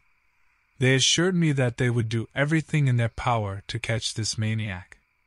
Once it seemed like everything was under control, a fellow trucker named Bob mustered up the courage to ask about the bloodied woman. What happened to her, any word? I shook my head. I don't know. I hope she's okay, but I didn't get a chance to untie her or help before he attacked me. Bob solemnly nodded, patting my shoulder. You did what you could, my friend. He reassured me with understanding eyes.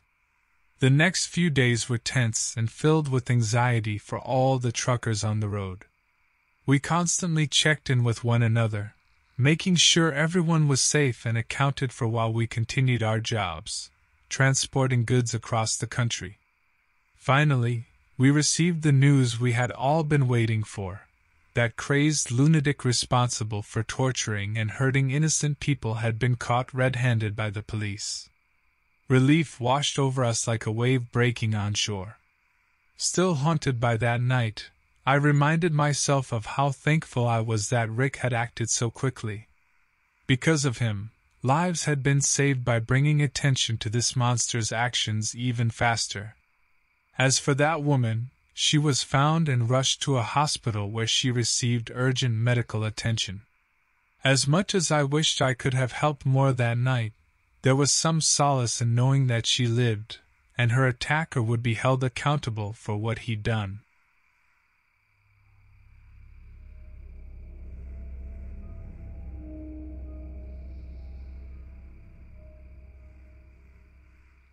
I'm just about to start another shift, feeling a bit of bile taste in my mouth.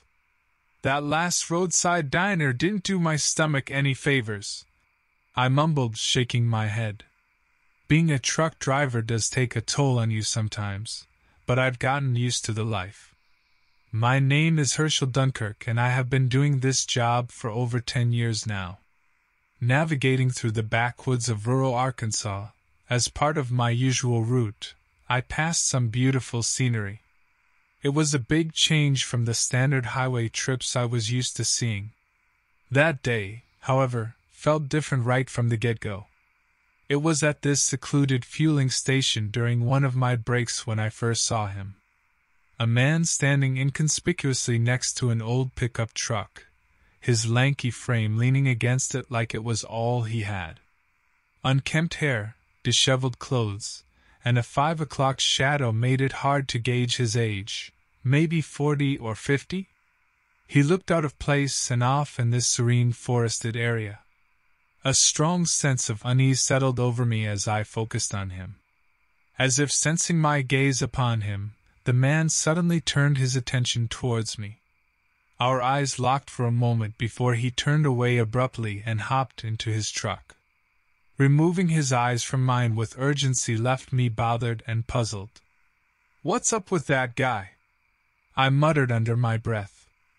A loud bang suddenly echoed around me, disrupting my thoughts. One of the fuel delinquents working here spilled some oil on the ground yet again. I chuckled at their clumsiness while thinking, I think someone needs a new career. Shaking it off but still bothered by the odd man's appearance earlier, I continued with my route. Days passed and everything began to feel normal once more, but fate had a different plan in store for me. Driving through the same stretch of road as before, I noticed a familiar pickup truck parked by the side with its hood open. Immediately, my thoughts raced back to that strange man from earlier. Pulling over to check what was wrong, I hesitantly approached the vehicle. As I got closer, I realized that something was unnervingly strange about this scene.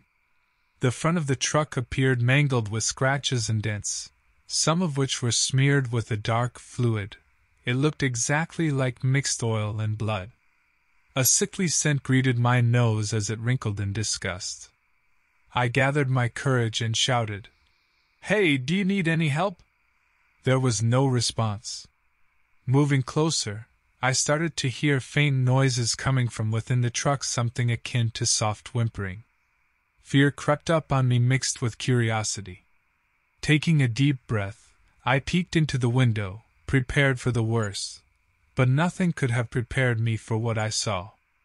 Lying in the back seat was a woman, beaten, bruised, and tied up. The sight made my entire body go numb in shock. It wasn't until she started to move her lips in silent pleads that panic consumed me entirely. "Help, please!" In my state of frenzy, I didn't notice when footsteps started approaching from behind. The lanky figure of the man loomed over me menacingly as he slowly got closer. Aware of the imminent threat, I fumbled for my phone in my pocket and dialed 911, desperately trying to maintain focus on the situation. I whispered into the phone, "There's an emergency. I'm on the road by Johnson's farm. There's a man and a woman in a truck. She's tied up and hurt. I need help immediately." As swiftly as possible, I ended the call and pocketed my phone. With the woman pleading for my assistance, I edged towards her seat window to see if there was any way to help her. The villain continued approaching methodically as if taunting me with his presence. As he drew near, I could see him more distinctly, tall with disheveled hair, a crooked smile full of malice, and sunken eyes that seemed empty of any humanity. He was holding a large wrench in his right hand, and his clothes were stained with dark patches, possibly the same fluid covering his truck. My mind raced with ideas for how to defuse the situation while avoiding being personally targeted by this psychotic man. When he reached the truck just a few feet away from me, he stopped dead in his tracks as sirens blared in the distance. His eyes darted between me, the woman, and back towards where the sirens came from. In an instant decision, he sprinted away from us to avoid getting caught by authorities. Unsure where he went but knowing I couldn't waste any more time for fear he might return, I dashed to find something to break open the truck window. Spotting a large rock nearby and remembering not to touch it with my bare hands so as not to mess with any potential evidence left behind by the attacker, I used my shirt as makeshift protection. With adrenaline pumping through my veins, I hurled the rock at the window. It shattered upon impact. Unlocking and opening the door cautiously, all while avoiding stepping on the glass shards, I slowly untied the woman, helping her to sit up, still careful not to touch anything that could have been touched by the villain. Tears streamed down her face as she managed to utter a weak, "Thank you." We waited in dreadful silence for officers to arrive. When they finally approached with their lights flashing, 2 officers jumped out and rushed toward us. They quickly assessed the situation. One officer interviewed me while the other officer tended to the woman. An ambulance arrived shortly after, whisking her away for medical care. The police assured me they would investigate the matter thoroughly, searching for the man who had caused us so much fear and trauma over this brief encounter. Days later, after several sleepless nights haunted by memories of that harrowing event, I received a phone call from one of the officers on the case. They had captured a suspect, the man I encountered at his truck, and he was now in police custody. I breathed a sigh of relief, knowing that he wouldn't pose a threat to us or anyone else anymore. The woman, whom I later came to know as Emily, slowly but steadily began recuperating from her horrifying experience. The ordeal may have been over for Emily and me, but as time went on, we couldn't help but bookmark these gruesome events in our lives as cautionary tales of how unimaginably dangerous human beings can be. So no matter where life took us afterward, we remained vigilant and wary of unknown threats disguised under normal circumstances.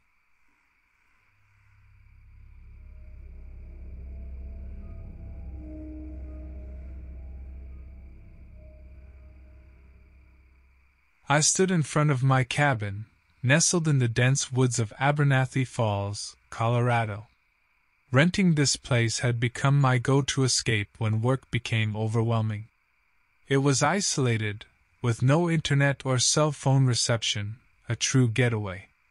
So here we are again, I muttered to myself, reminiscing about childhood camping trips with my dad. We'd sit around the campfire, roasting marshmallows and sharing stories. Those were simpler times. As I unpacked my bags, I spotted a peculiar-looking plant right outside my bedroom window. It seemed somewhat out of place but added character to the scenery. My curiosity piqued. However, I couldn't ignore stomach growling for dinner. Waking up the next morning, I noticed the once distant sound of running water seemed closer. Grabbing a glass for some water, I was startled by the sound of footsteps outside. Cautiously, I peered around the corner and saw an elderly man trudging past my cabin. "Hey! Excuse me," I called out, breaking the twilight silence. He stopped and looked over his shoulder before politely introducing himself as Wallace Stanton.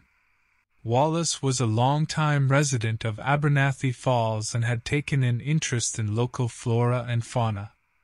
After exchanging pleasantries, he pointed towards the peculiar plant by my window. "Curious one that is," Wallace said. "Not native to around here." Before leaving, he invited me to join the weekly town gathering tomorrow evening. He explained it was a place where people shared stories, good or bad, from their lives over the years. That night at dinner, I couldn't help but think about my new acquaintance's strange demeanor. It felt like he was concealing something more profound than he let on. The following evening, people filled up a makeshift stage at Abernathy Falls Town Square for the community meeting Wallace had mentioned earlier. As the stories began, it was clear they weren't your usual fireside tales. People spoke of loved ones who had vanished in the woods, strange phenomena that couldn't be explained, and unusual creatures lurking in the shadows. The atmosphere turned grim, as decades-old mysteries and horrors seemingly manifested around us. I felt an icy grip clench my heart as story after story relayed anguish, unanswered questions, and ghost-like presences lurking near Abernathy Falls. When it was finally Wallace's turn to speak, he hesitated for a moment before walking onto the stage. He recounted experiences that confirmed the eerie, unspoken consensus amongst the townsfolk. Abernathy Falls held a dark secret hidden within its desolate wilderness. During his tale, Wallace detailed an unforgettable encounter he had a few years ago when he crossed paths with a terrifying creature deep in the woods, a hulking mass of boils and edges coated in thick layers of dirt. Its eyes were jet black like obsidian, its talon-like claws poised to attack. It seemed unnatural and almost hateful in its demeanor. The memory of the monster still haunted him. Each word trembled with fear as he shared this difficult experience. Finishing his horrifying story, Wallace looked towards me, gravely insisting that ominous forces plagued everyone who ventured too far into Abernathy Falls forests. The air was thick with dread as people started to disperse back to their homes to try and forget their shared curse. Dread accumulated inside me like an overflowing well as I walked back towards my cabin beneath moonlight barely illuminating the path ahead. The strange plant I had noticed before seemed different, larger and more sinister in appearance, than when I first laid eyes on it.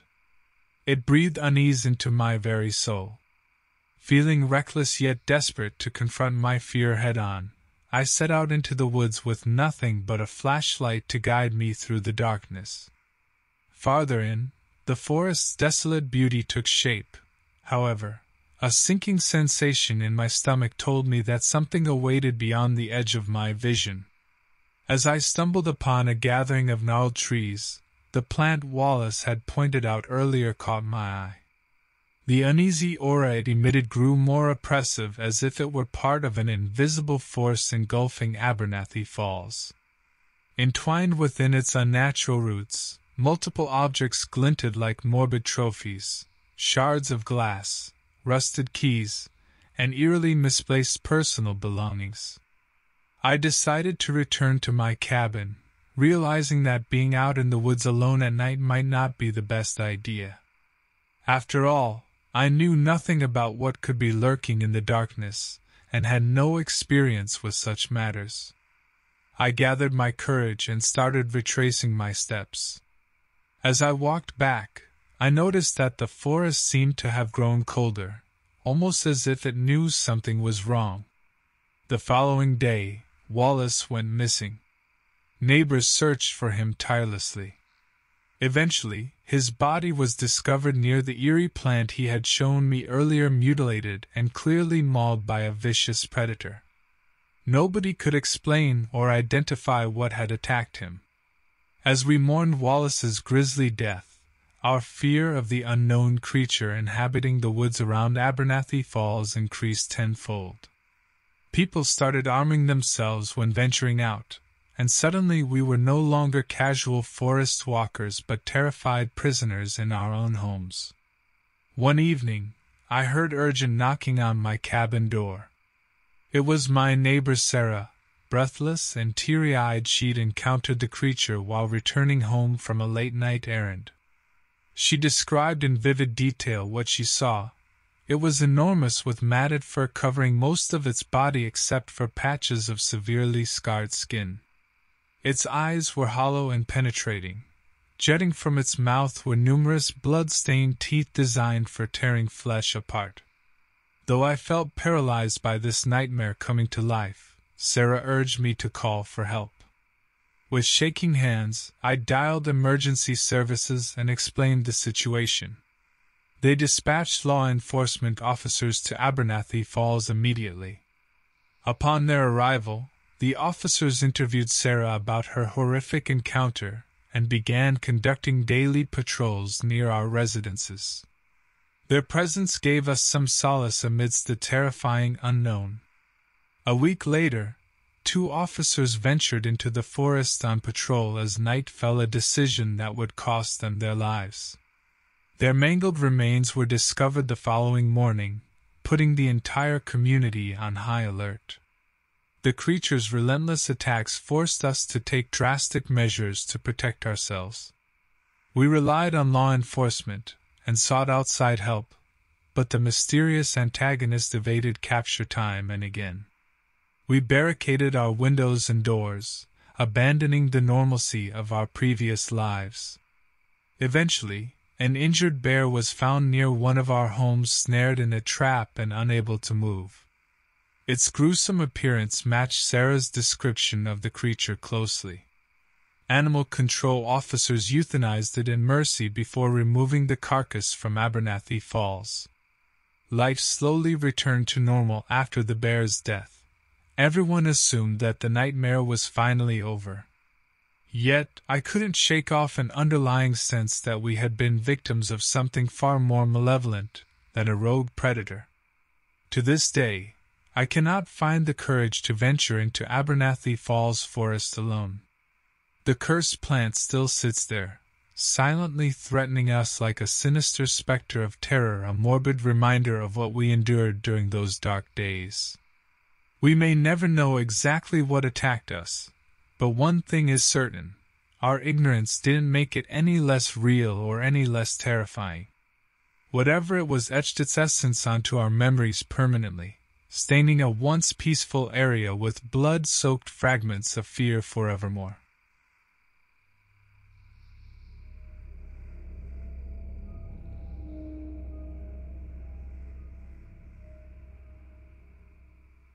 It was just another boring day at the insurance call center where I, Samuel Inglewood, worked for little more than 5 years. I often found solace in daydreaming about hiking the beautiful mountains of Colorado and longing to stretch my tired legs. As conversations among colleagues turned to weekend plans, I decided that a solitary overnight hike in the woods would be my escape from the mundanity of office life. Resolute in my decision, I began preparations immediately. Maps were consulted, routes planned, and gear carefully inspected. Sam's excellent adventure would commence early Saturday morning from a practically abandoned trail near Crestone Peak Wilderness area. My adventure started smoothly, amidst tall pines and fresh mountain air. Hours slipped by, and I was silently grateful for the solitude and beauty surrounding me. As the sun sank lower in the sky, I set up camp in a small clearing beside a bubbling brook. That night at the campfire while cooking dinner, an elderly man appeared from a nearby thicket. "Evenin', neighbor," he greeted warmly.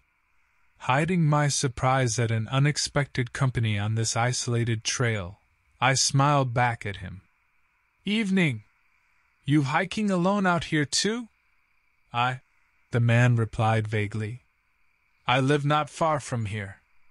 We exchanged small pleasantries while sharing some food around the campfire. His name was Clarence Hickory, and he told me stories of himself as a young lumberjack who worked these mountains decades ago. Some tales made me chuckle heartily while others caused me to raise my eyebrows skeptically. As we moved on from exchanging stories to discussing recent local events, he informed me about several unexplained disappearances in this area. His voice took on a somber note as he shared how people had gone missing over several months, friends going out for an innocent hike, or hunters searching for game only to vanish without a trace. "You wouldn't happen to be nosing around looking for clues, would you?" Clarence asked, suddenly suspicious. "No, I'm just here for a weekend hike," I reassured him nervously. We spoke little after that and eventually prepared for sleep, with me getting comfy in my tent and Clarence disappearing into the darkness as quietly as he'd come. The following morning, I couldn't shake the lingering uneasiness. The day stretched on, as I continued trekking further into the forest. As I ventured deeper into the woods, unease grew into fear when I came across the site of a struggle. Broken branches, trampled undergrowth, and ominous dark stains on the ground. My heart raced as I remembered Clarence's stories from last night about the missing persons. Hoping my gut was playing tricks on me, I decided to hurry back down the trail to alert authorities about what I had stumbled upon. Suddenly, a guttural growl filled the air as an enormous wolf-like creature stepped out from behind a group of trees. It stood tall on 2 legs and towered over me. Its sharp claws looked like they could tear through flesh with ease. The creature had wild, unkempt hair with dark, intelligent eyes that bore into me like ice. Fear seized me while staring at this monstrosity shambling closer. There was no escape from this nightmare. With no cell phone reception in these woods and no time to even reach into my bag to grab defensive supplies like my pepper spray or knife, I uttered a small cry for help that was ultimately swallowed by the forest. Thoughts of what happened to those people who disappeared flooded my mind. Why didn't anyone mention this creature during our discussions at work or in any local news? It is possible but unlikely that everyone who witnessed this beast would refrain from telling others about their experience due to fear or skepticism about their sanity. Suddenly, piercing yells erupted nearby, echoing through the trees. Another pair of fierce yellow eyes appeared from behind the creature, making me hold my breath tightly. I trembled as I thought about what might happen next, realizing the true terror menacing these woods. Now facing 2 terrifying creatures and with no sign of help within miles, dread weighed heavily on my chest. Struggling to maintain a composure that was rapidly degrading, I eyed potential weapons scattered across the forest floor: rocks, sticks, anything, but knew they wouldn't help against such overwhelming foes. I decided that my only chance for survival was to run. Regardless of the risks, it was better than becoming a mangled mess in the jaws of these creatures. So, I gathered every ounce of courage and sprinted deeper into the woods. The ground shifted beneath my feet as I pushed through the undergrowth. My lungs burned as I gasped for air, but fear propelled me forward. As I stumbled over roots and wet leaves, I heard the creatures' guttural growls and heavy breathing chasing me down. Surrounded by darkness and thick foliage, I soon had no idea where I was going. Running blindly through the forest, eventually my foot caught on a rock and sent me tumbling down a slope. My body ached as I collided with dirt, rocks, and various plants on my way down. Upon reaching the bottom of the slope, I could hardly move due to pain and exhaustion. The roars of the creatures seemed to continue for what felt like hours. Eventually realizing they were far away from me now, my mind wandered to different possibilities of them finding my family members or friends. Overwhelmed in thought, I began to lose hope entirely. Moments later, however, distant sirens cut through the crashing cacophony of yells. A search party had arrived just outside the forest's edge, probably worried about why I hadn't come back after so long.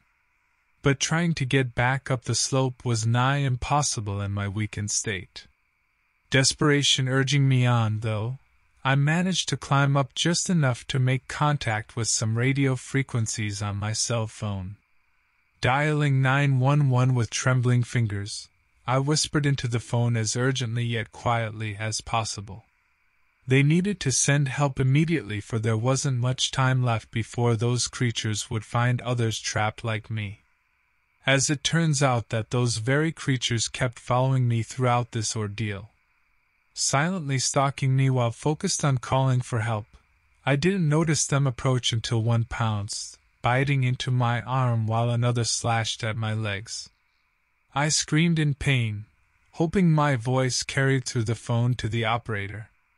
The pain was unbearable, but my mind fought to concentrate on the likelihood of getting help.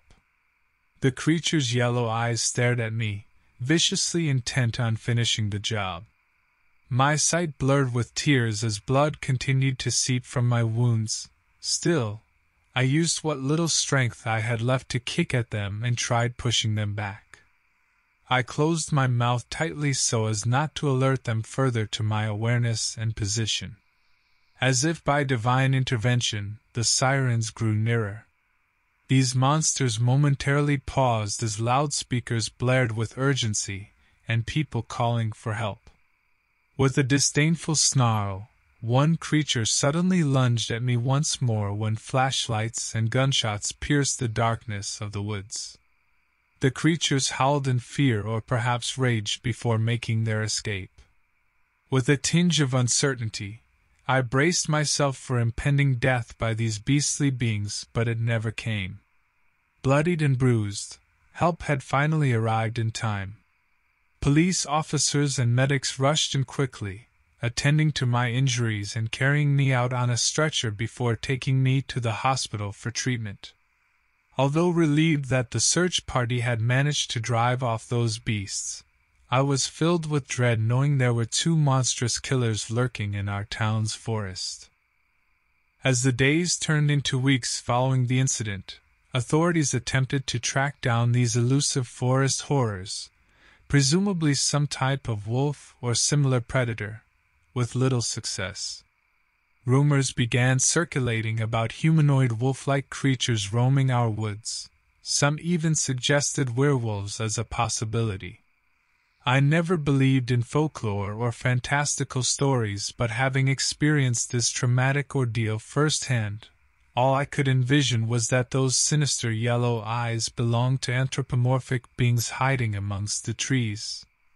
The images were burned into my mind, accompanied by nightmares every time I closed my eyes. While I healed in the hospital and later returned home, I vowed never to set foot in those woods again. But every time I glimpsed their edge from afar, I couldn't help but fear what else might be lurking there unseen.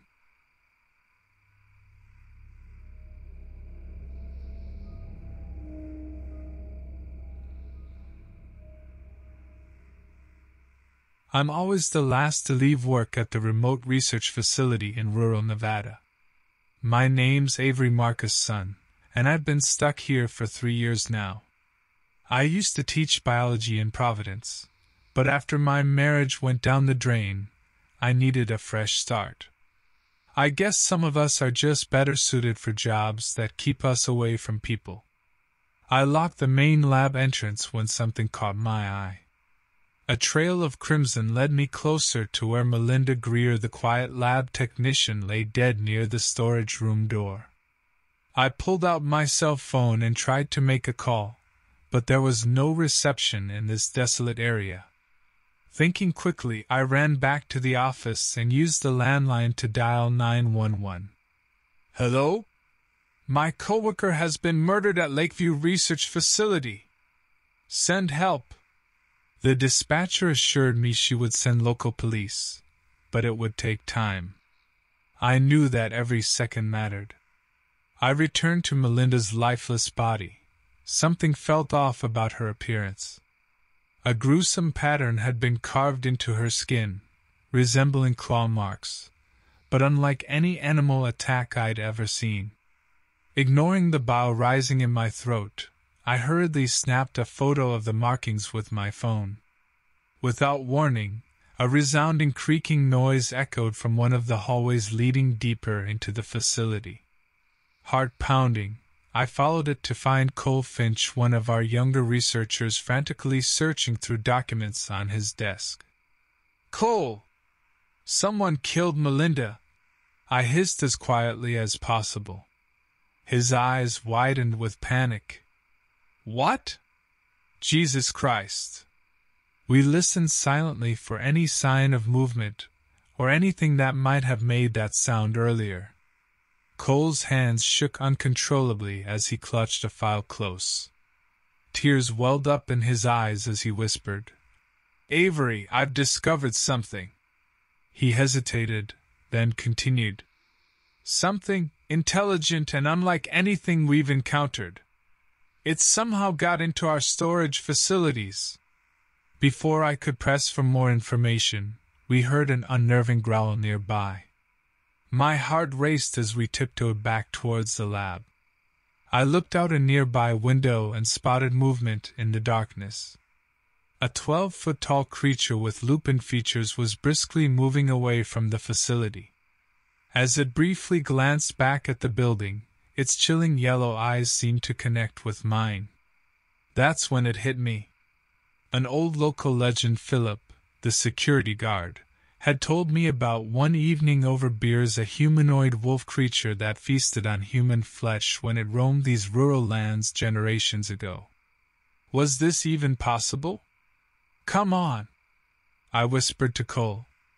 We ventured out into the cold night air, determined to find answers while still keeping a safe distance from the monstrous being that had emerged from hiding.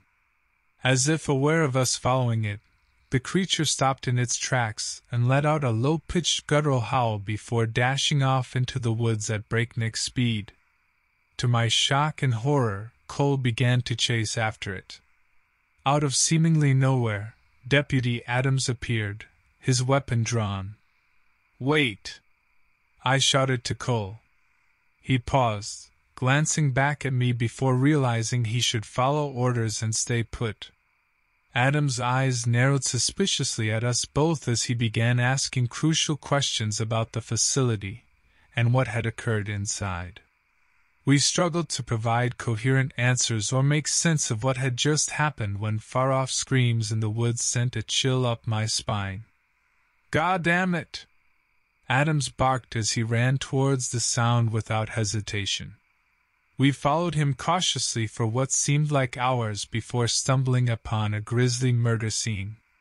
Two unfamiliar members of the arriving police force had met their fate in ways that painted their surroundings an unsettling deep red. The claw markings on their bodies were identical to those on Melinda. Unwavering, Adams motioned for us to continue. More local police were nearby, doing their best to remain calm and professional when faced with such carnage. We pushed further through the thick forest, trying our best to flank this menacing creature. It remained silent and elusive as it seemed all at once able to stalk and kill its prey before quickly escaping. As we moved deeper into the woods, the sounds of distant sirens grew fainter and fainter. It was clear that nearby authorities were scrambling to deal with this dangerous situation. Our frustration mounted as the cunning creature continued to lose us in the growing darkness. "Stay close," Adams ordered. We tried our best to obey, but fear made it difficult to concentrate on anything but our own dire circumstances.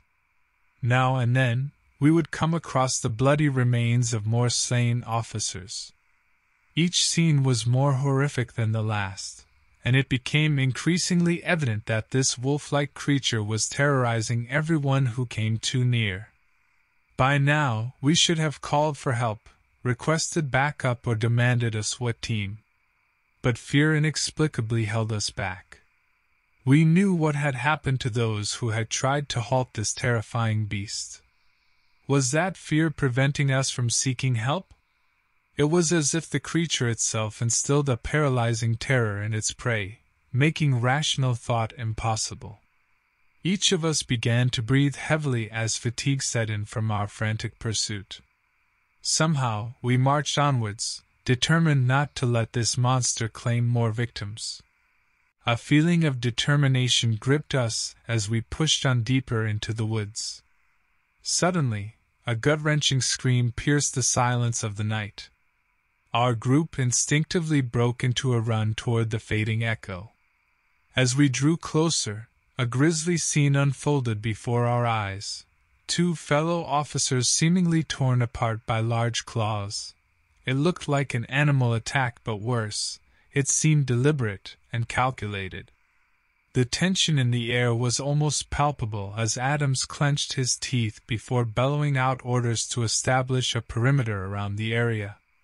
We spread out cautiously, knowing that doing so might be deadly, but it also meant cornering whatever had been doing this. A snapping branch from above echoed through the forest, soon followed by heavy footfalls on the ground. Within seconds, we were all frozen in place, staring at the horrifying figure that emerged into view. Standing on two legs and covered in coarse fur, it was something right out of a nightmare, a humanoid wolf-like creature with rippling muscles and elongated limbs. Blood dripped from its vicious claws, and its eyes glimmered with a fierce intelligence that sent chills down our spines. Though my mind still couldn't quite comprehend what I was seeing, it seemed obvious that this nightmarish being must be a werewolf. The knowledge offered little comfort given the carnage that surrounded us. Tension pulsed through the air as we prepared for the final showdown.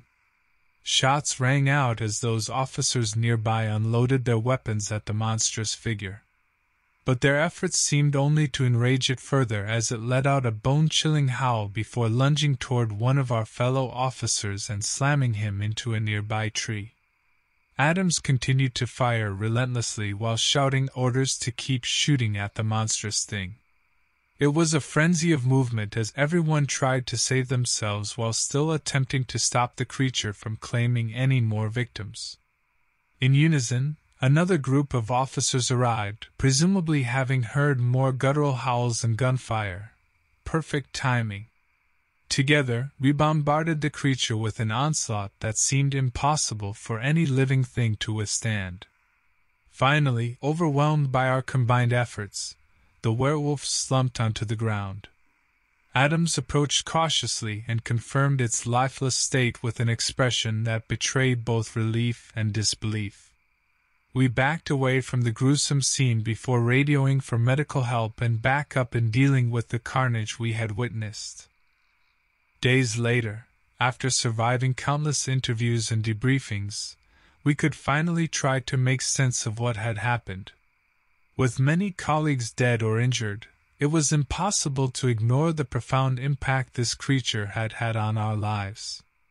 To think that such a beast could exist in the world without prior knowledge was a horrifying thought, leaving us wondering what other nightmares lurked in the shadows. The community would not forget the heroics of Deputy Adams and those who had selflessly pursued this monstrous being, or the lives that were lost along the way.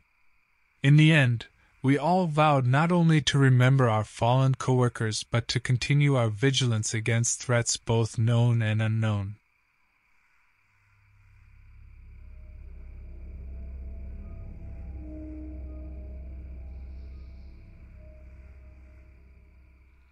I hadn't expected my year stationed as a fire lookout in Idaho's remote Selway Bitterroot wilderness to pry open the doors to a dormant fear.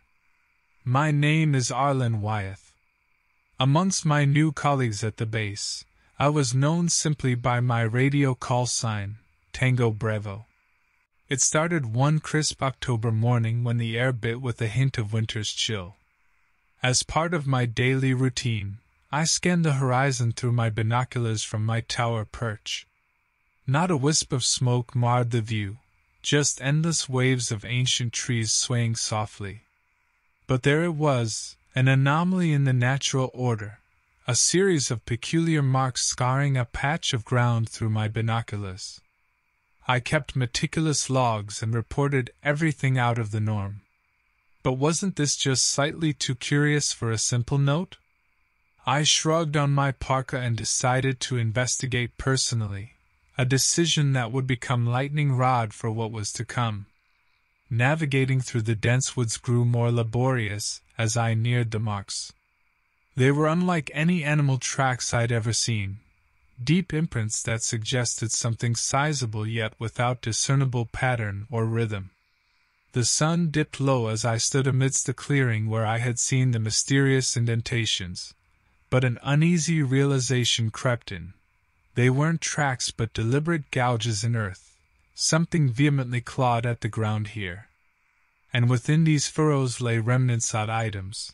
A charred, half-burnt identification card.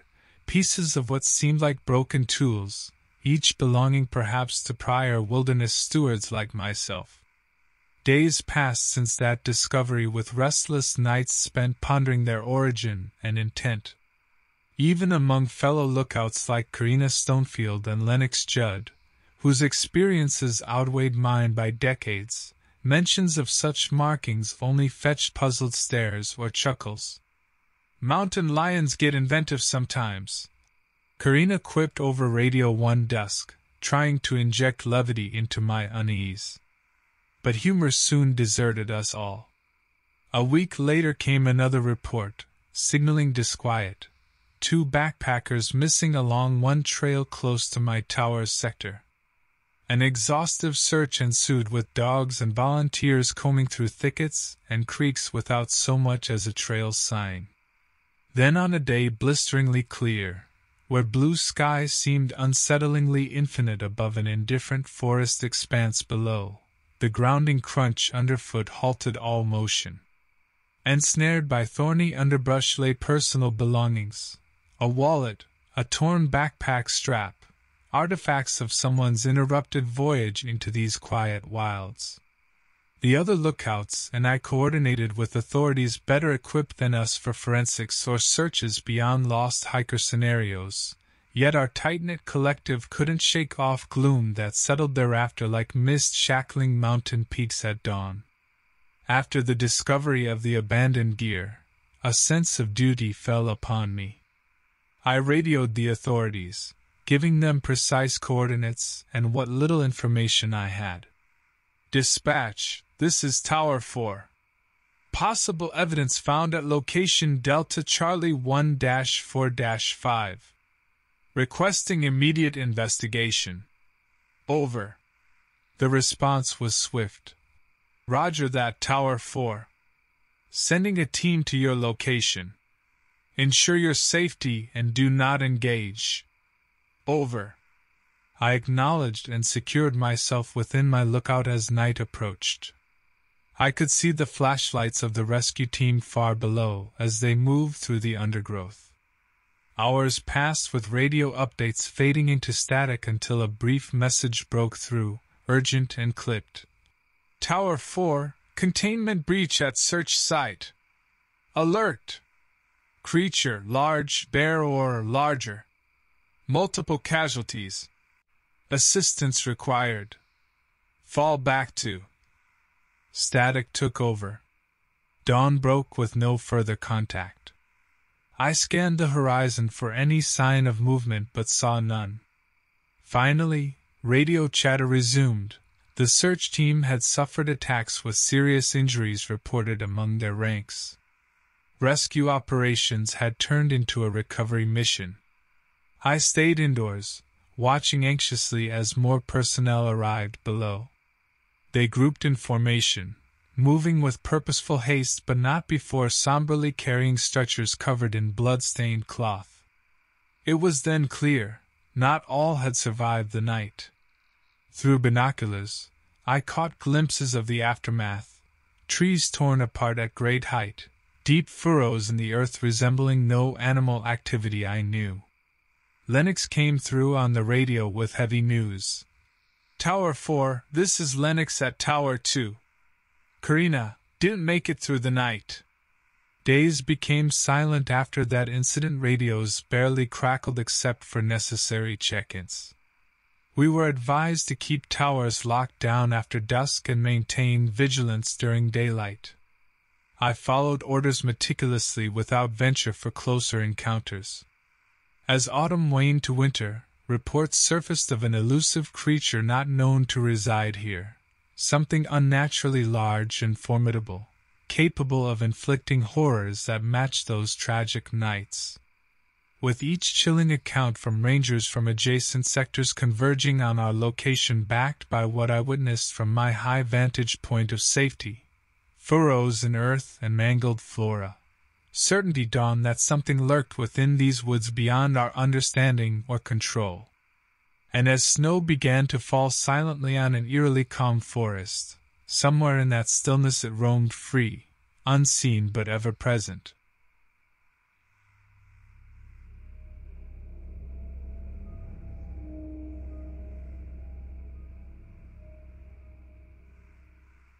I remember vividly the summer I took the job as a fire lookout in the Gila National Forest, thinking seclusion would be my sanctuary.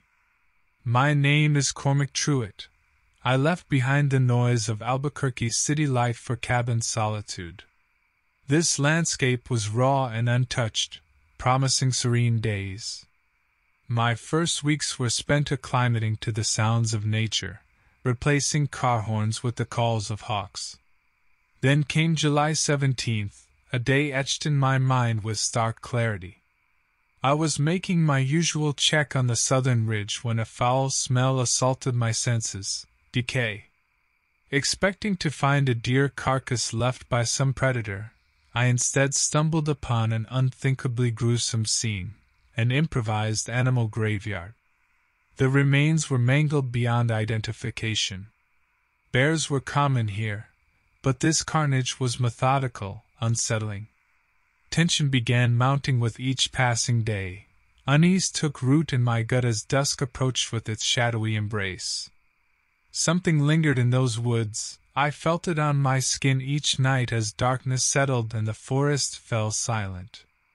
On one unexceptional evening, as twilight glistened through ponderosa pines, my radio buzzed to life, a rarity for someone who not spoken to another soul for days. A ranger named LaRue informed me about recent unusual wildlife behavior reported by other lookouts, erratic movements and migratory patterns that defied normality.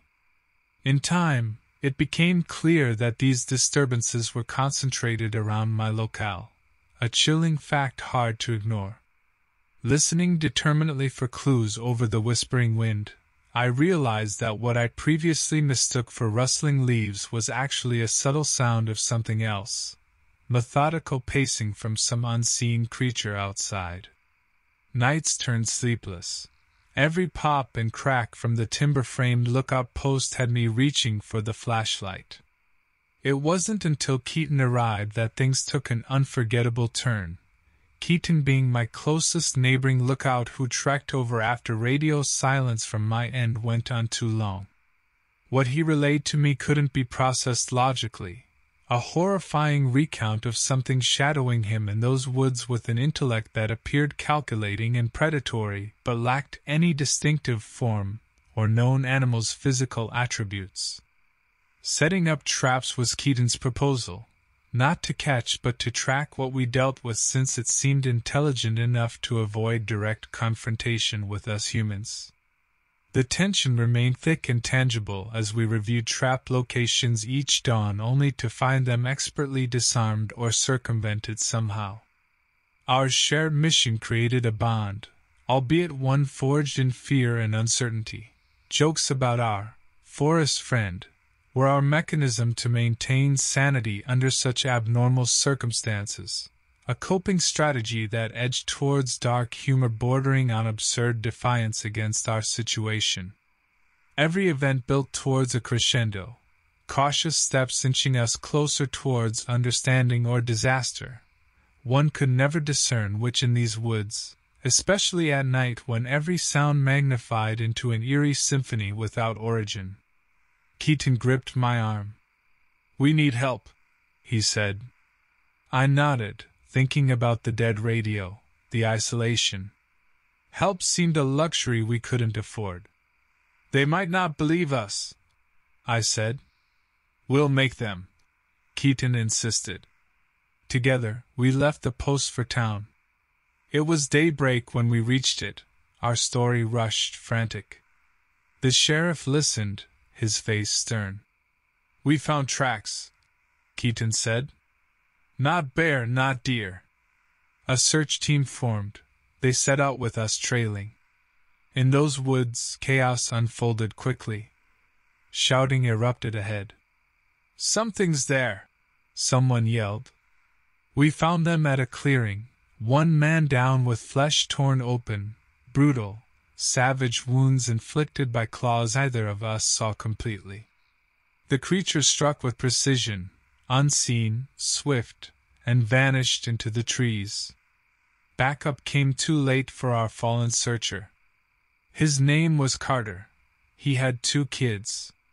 We remembered him in silence later. There was nothing else to do. The sheriff called in state officials, men with bigger guns and tranquilizer darts. They spoke to us separately, then together again. "It's smart," I admitted. We waited days that turned into weeks.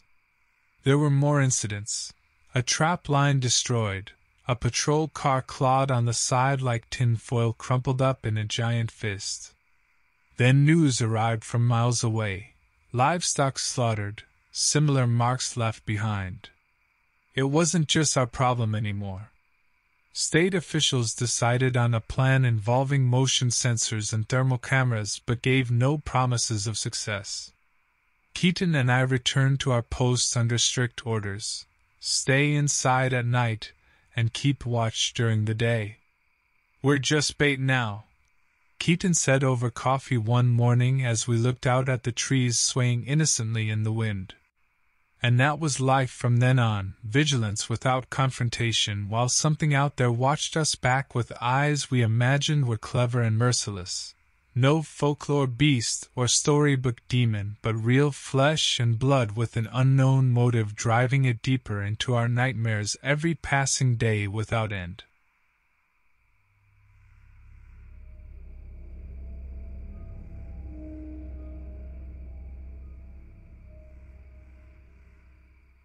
It's been a couple of years now, but I still check the rearview mirror too often. Can't seem to shake that uneasy feeling that something might be waiting just outside the frame of my vision. That's what happens, I suppose, when you stare into the eyes of pure damn evil and live to tell the tale. My name's K. Maddox. Used to be a mechanic before, well, before everything. Now I just drift between odd jobs, never staying in one place too long. I can fix anything with an engine, work construction, whatever. All that matters is the money and putting one more state between me and that damn desert.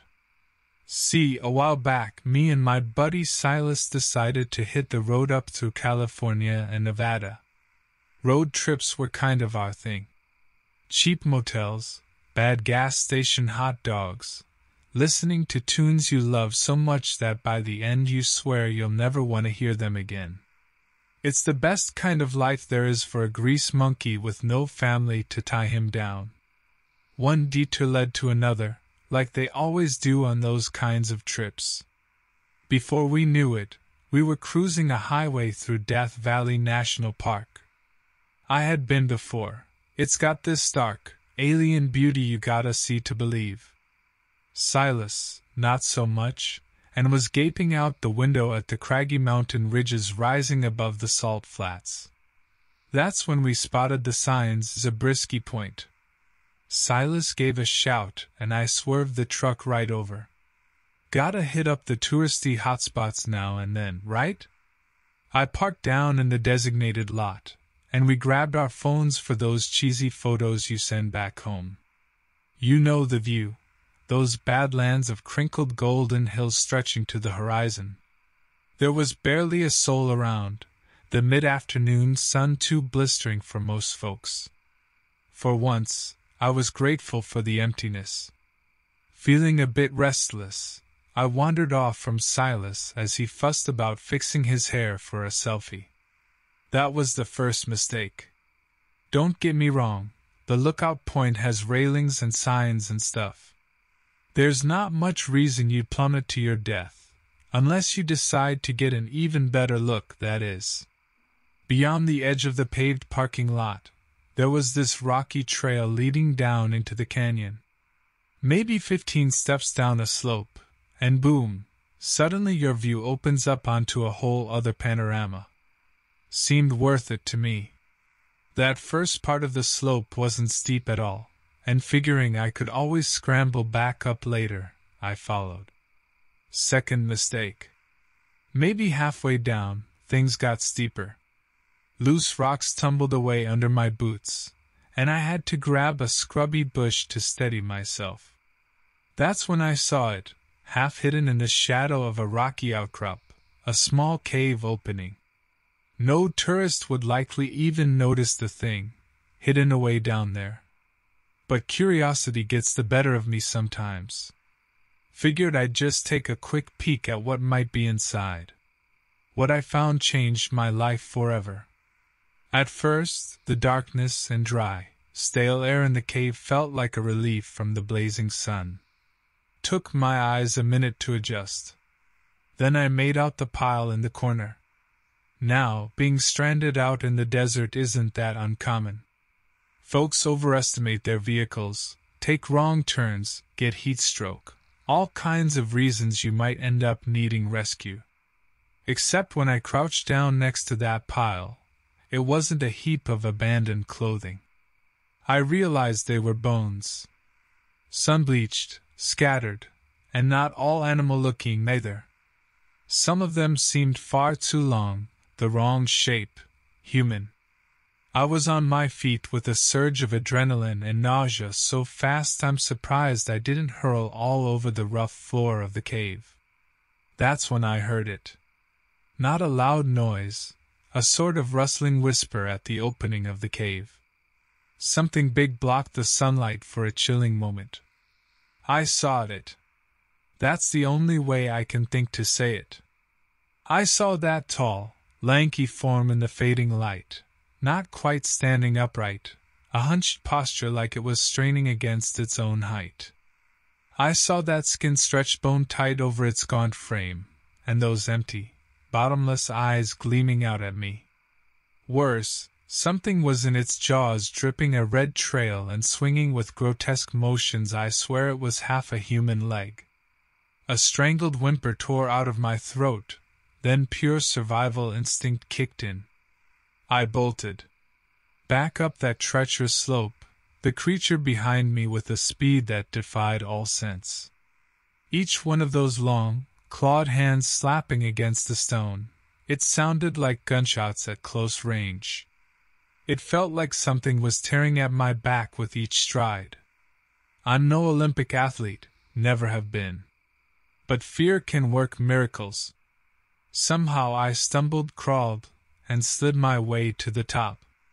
Silas looked over in alarm, just a second before the creature burst from the trail behind me. He screamed, ran. I don't know what it did to him. I didn't look back. Car keys shaking in my hands, I got the truck sputtering to life and tore out of the lot. That night, and most nights that followed, were a blur. Abandoned that truck along the side of the highway and never looked back. Didn't stop until I crossed the Arizona border and collapsed in a sleazy motel, news reports about disappearances at Death Valley echoing on the crappy TV. That's when I learned about the missing hiker they haven't found yet. They talk about mountain lions, crazed recluses out in the wilds. Me, I knew what I saw. There are stories from way back. Folks on the reservations whispering about shapeshifters, things that aren't fully human that walk the desert in search of victims. They call them skinwalkers. Some part of me, maybe the part that's just clinging to sanity, tells me I must have imagined it. But then I remember that putrid stench coming off it, and the bloody feast inside its cave of horrors. That was real. The nightmares of those soulless eyes are as real as can be. And the worst part, the thing you folks will never believe, the thing I still swear I can sometimes hear on a lonely stretch of highway at night, it's the rhythmic tapping on the back window of my car. Like claws against glass.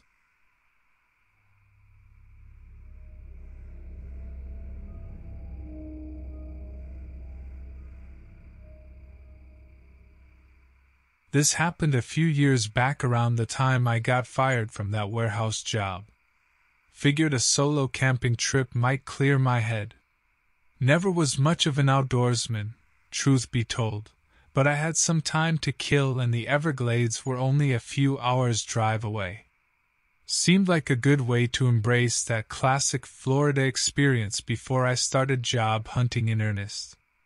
I picked up a few essentials, a cheap tent, some freeze-dried food packs, and a fishing rod because hey, why not? Rented a car, my old truck had seen better days, and headed out to Flamingo Campground, one of those places in the southernmost part of the park. Now, the Everglades ain't Disneyland. It's big, swampy, and filled with enough mosquitoes to suck you dry in under 10 minutes. I'm not gonna lie. That first night alone I nearly turned the car around and went for a motel in Homestead. But I stuck it out. The second day, I found a rhythm, kind of. Hiked one of the raised trails that crisscrossed the marshlands, tried my hand at fishing, no luck, figures, and grilled some sad-looking hot dogs over the campfire. All in all, not such a bad way to spend some unemployed time. I even saw one of those famous alligators, sunning itself on a log way out in the murky water. That third night was when things went sideways. I was trying to sleep, the tent doing little against the sticky heat and insect symphony outside, when I heard it, a rustling sound, coming from the dense foliage to the west of my campsite. I tried to convince myself it was just a raccoon or some other critter rustling through the brush. But the sound got louder, heavier, like something big was moving out there. The rustling paused, and was replaced by a growl. A low, guttural sound that resonated deep in my bones. I lay frozen in fear, the hair on my arms standing on end. An image popped into my head of those nature documentaries, the ones where the lion pounces on some unsuspecting gazelle. I pictured myself as the gazelle. I debated leaving the tent. But what if whatever was out there was right outside the flimsy nylon? Better to stay put and hope it wandered off. Minutes crawled by. The growl started again, closer this time. I heard a snap, like a branch breaking, and then silence. I nearly jumped out of my skin when my cell phone shrilled. The screen read, "Nessa." My buddy Nessa, probably checking up on me since I'd told her about my little adventure. I fumbled with the phone, my hands shaking. I debated answering, but something in me recoiled at the idea of letting anyone know where I was, what I might have heard. Like I might be inviting trouble if I broke the isolation. Nessa's calls went to voicemail. I lay in the dark, every creak and rustle outside making me flinch. I must have dozed off for a while, because I woke with a start to the most god-awful scream. It cut across the still night air, a scream filled with pure, raw terror. I was on my feet instantly. That scream came from the direction of the trailhead, maybe half a mile or so from my campsite. It was quickly followed by another noise, a sickening, wet crunch, then another scream that ended in a choked gurgle. For a moment, the only sound was dripping. Dripping and ragged breathing, heavy and uneven, like someone struggling with every inhale. My survival instincts took over. I wasn't sure what was out there, but it sounded dangerous as hell. I grabbed my pocket knife, useless, I knew, but it was something, and sprinted in the opposite direction, deeper into the swamp. The ground was soft, spongy, and I stumbled more than once in the near darkness, my heart pounding a frantic rhythm against my ribs. I stopped and listened, every nerve ending on high alert. The crunching sound started again, mingled with a soft slurping noise that turned my stomach. Branches snapped. Twigs crackled underfoot. Whatever was out there, it was moving now, and the sounds were getting closer. I didn't think, just ran. I ran blindly through the dark swampland, the murky water reaching for my ankles with every step, the roots of mangrove trees tripping me up. Thorns tore at my skin, insects whined around my face, but I didn't slow down. Something crashed through the trees behind me, the sound of its footsteps heavy and powerful, faster than mine. I reached a clearing and burst into it, nearly tripping over a tangle of exposed roots. In the center of the clearing, bathed in the faint light of a half-moon, was a structure. An old, wooden observation platform, rotting and half-collapsed. I clambered up the rickety stairs, collapsing onto the damp planks as soon as I reached the top. From the platform, I had a view out over a large swath of marsh. In the distance, I saw a break in the trees, a hint of a dirt road, salvation. My breath started to come back in ragged gasps. Something moved within the tree-line below. A shape, huge and grotesque, stepped out of the darkness. For a moment it was silhouetted against the faint moonlight. It was tall, too tall, and impossibly thin, with long, gangly limbs. Its skin, it looked like it was made of bark, of moss, clinging to a bone-thin frame. Its eyes glowed a dull yellow in the dim light. The creature paused, its head twitching as though sniffing the air. It seemed to be looking straight at me. I squeezed my eyes shut, chanting, "No, no, no," under my breath. I heard it move again, its footsteps squelching through the mud, circling the platform. I couldn't open my eyes, couldn't bring myself to look at the thing again. Minutes, or maybe hours, passed. The only sounds were the dripping of water and the steady thrum of my own pulse in my ears. Had it lost interest? Had it gone? I cracked open one eye. The creature was gone. I didn't hesitate. I scrambled down the platform steps and took off running again, blindly back towards the trailhead and that distant glimpse of a road. My lungs burned, my muscles screamed, but I pushed through it. At that moment, nothing else in my life mattered. I just had to get out.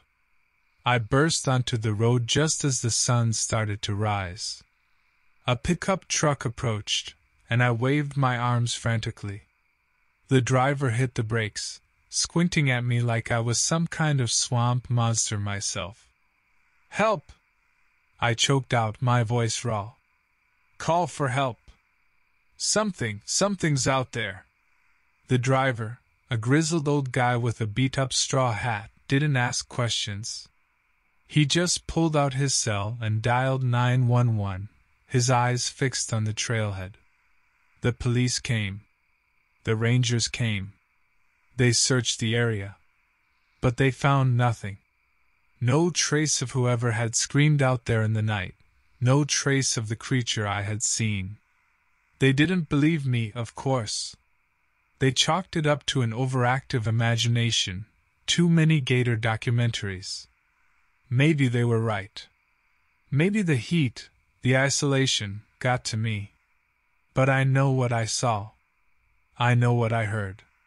It's been a while since that trip. I found a new job, moved into a small apartment complex with neighbors close by. I figured I had enough of nature to last a lifetime. Most nights, I sleep just fine. But some nights, I hear those rustling sounds again. And I lie awake under the covers, thinking about those yellow eyes in the dark, and wondering if the thing they call the moss walker ever left the swamp.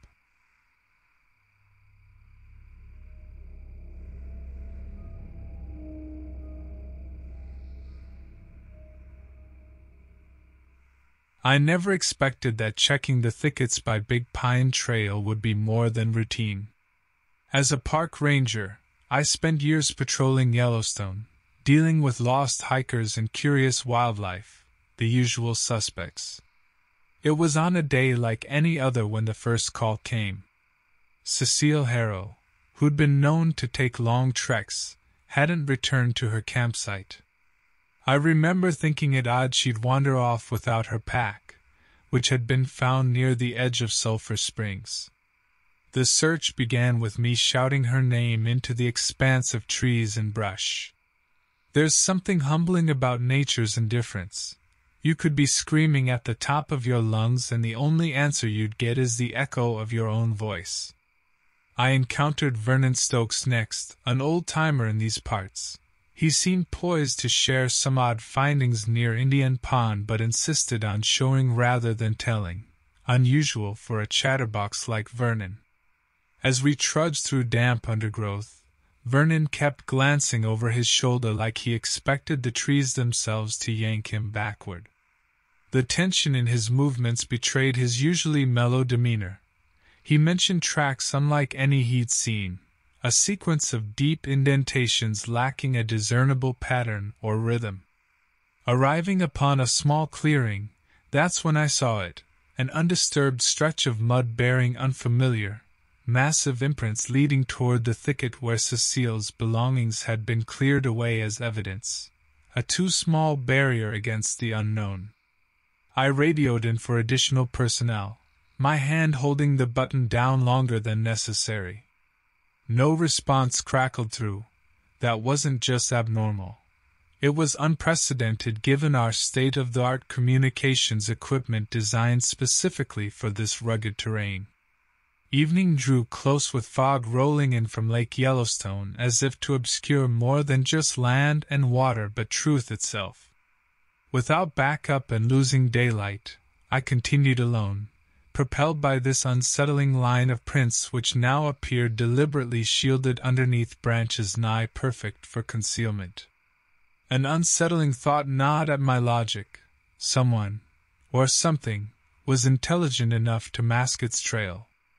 That realization settled heavy in my guts just as much as Vern's abrupt departure back to headquarters pleading urgent paperwork suddenly remembered. Was he cowing out or sensible enough to not provoke what lay beyond? The vegetation grew denser, and branches became hands that clawed at my uniform while whispers of dropped leaves painted a cacophonic canvas around me. Then it happened. One moment was utter silence, and the next was an eruption from the foliage ahead.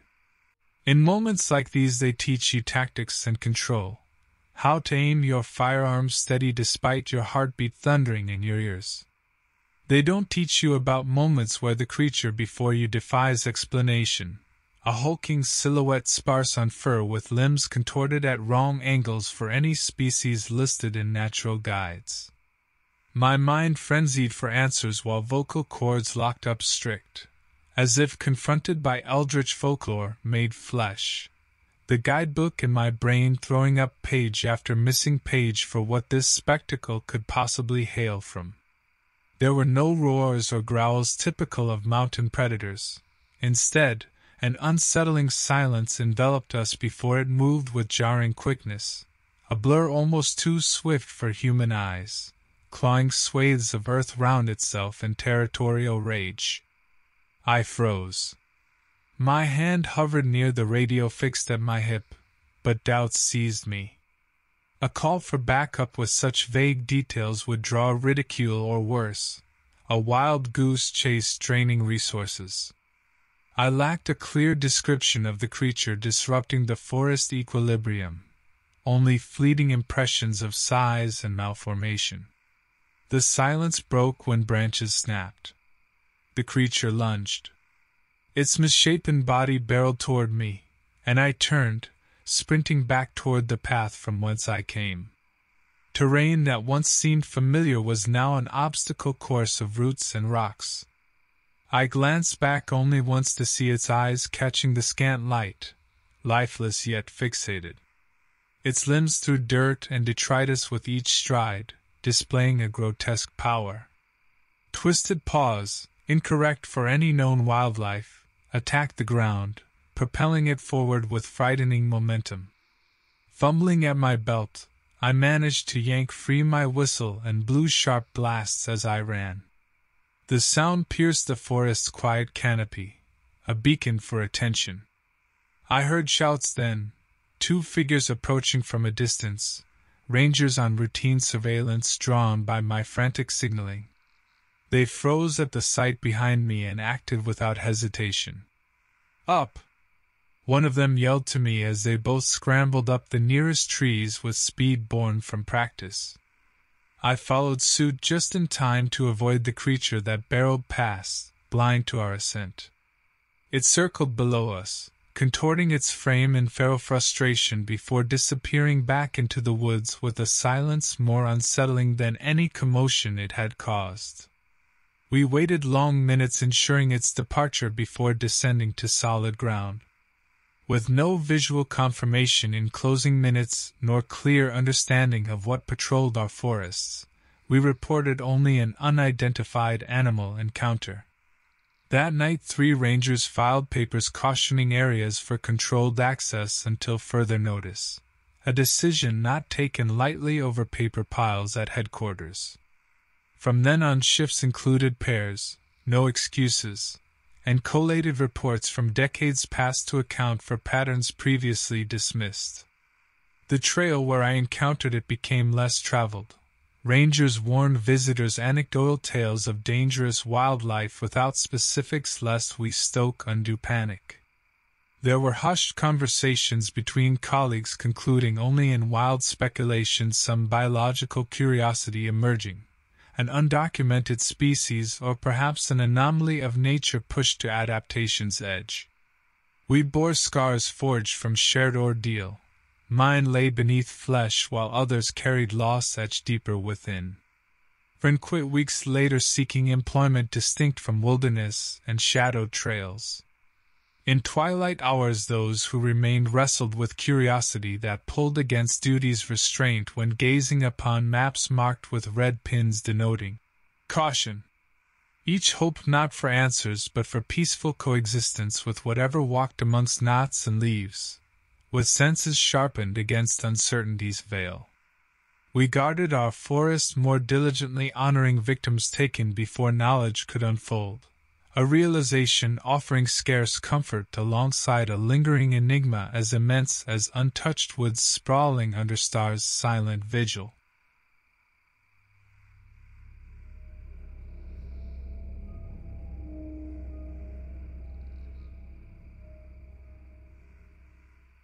I always believed the wilderness held secrets, but nothing prepared me for what I encountered in the thick forests of the Boundary Waters Canoe Area Wilderness in Minnesota.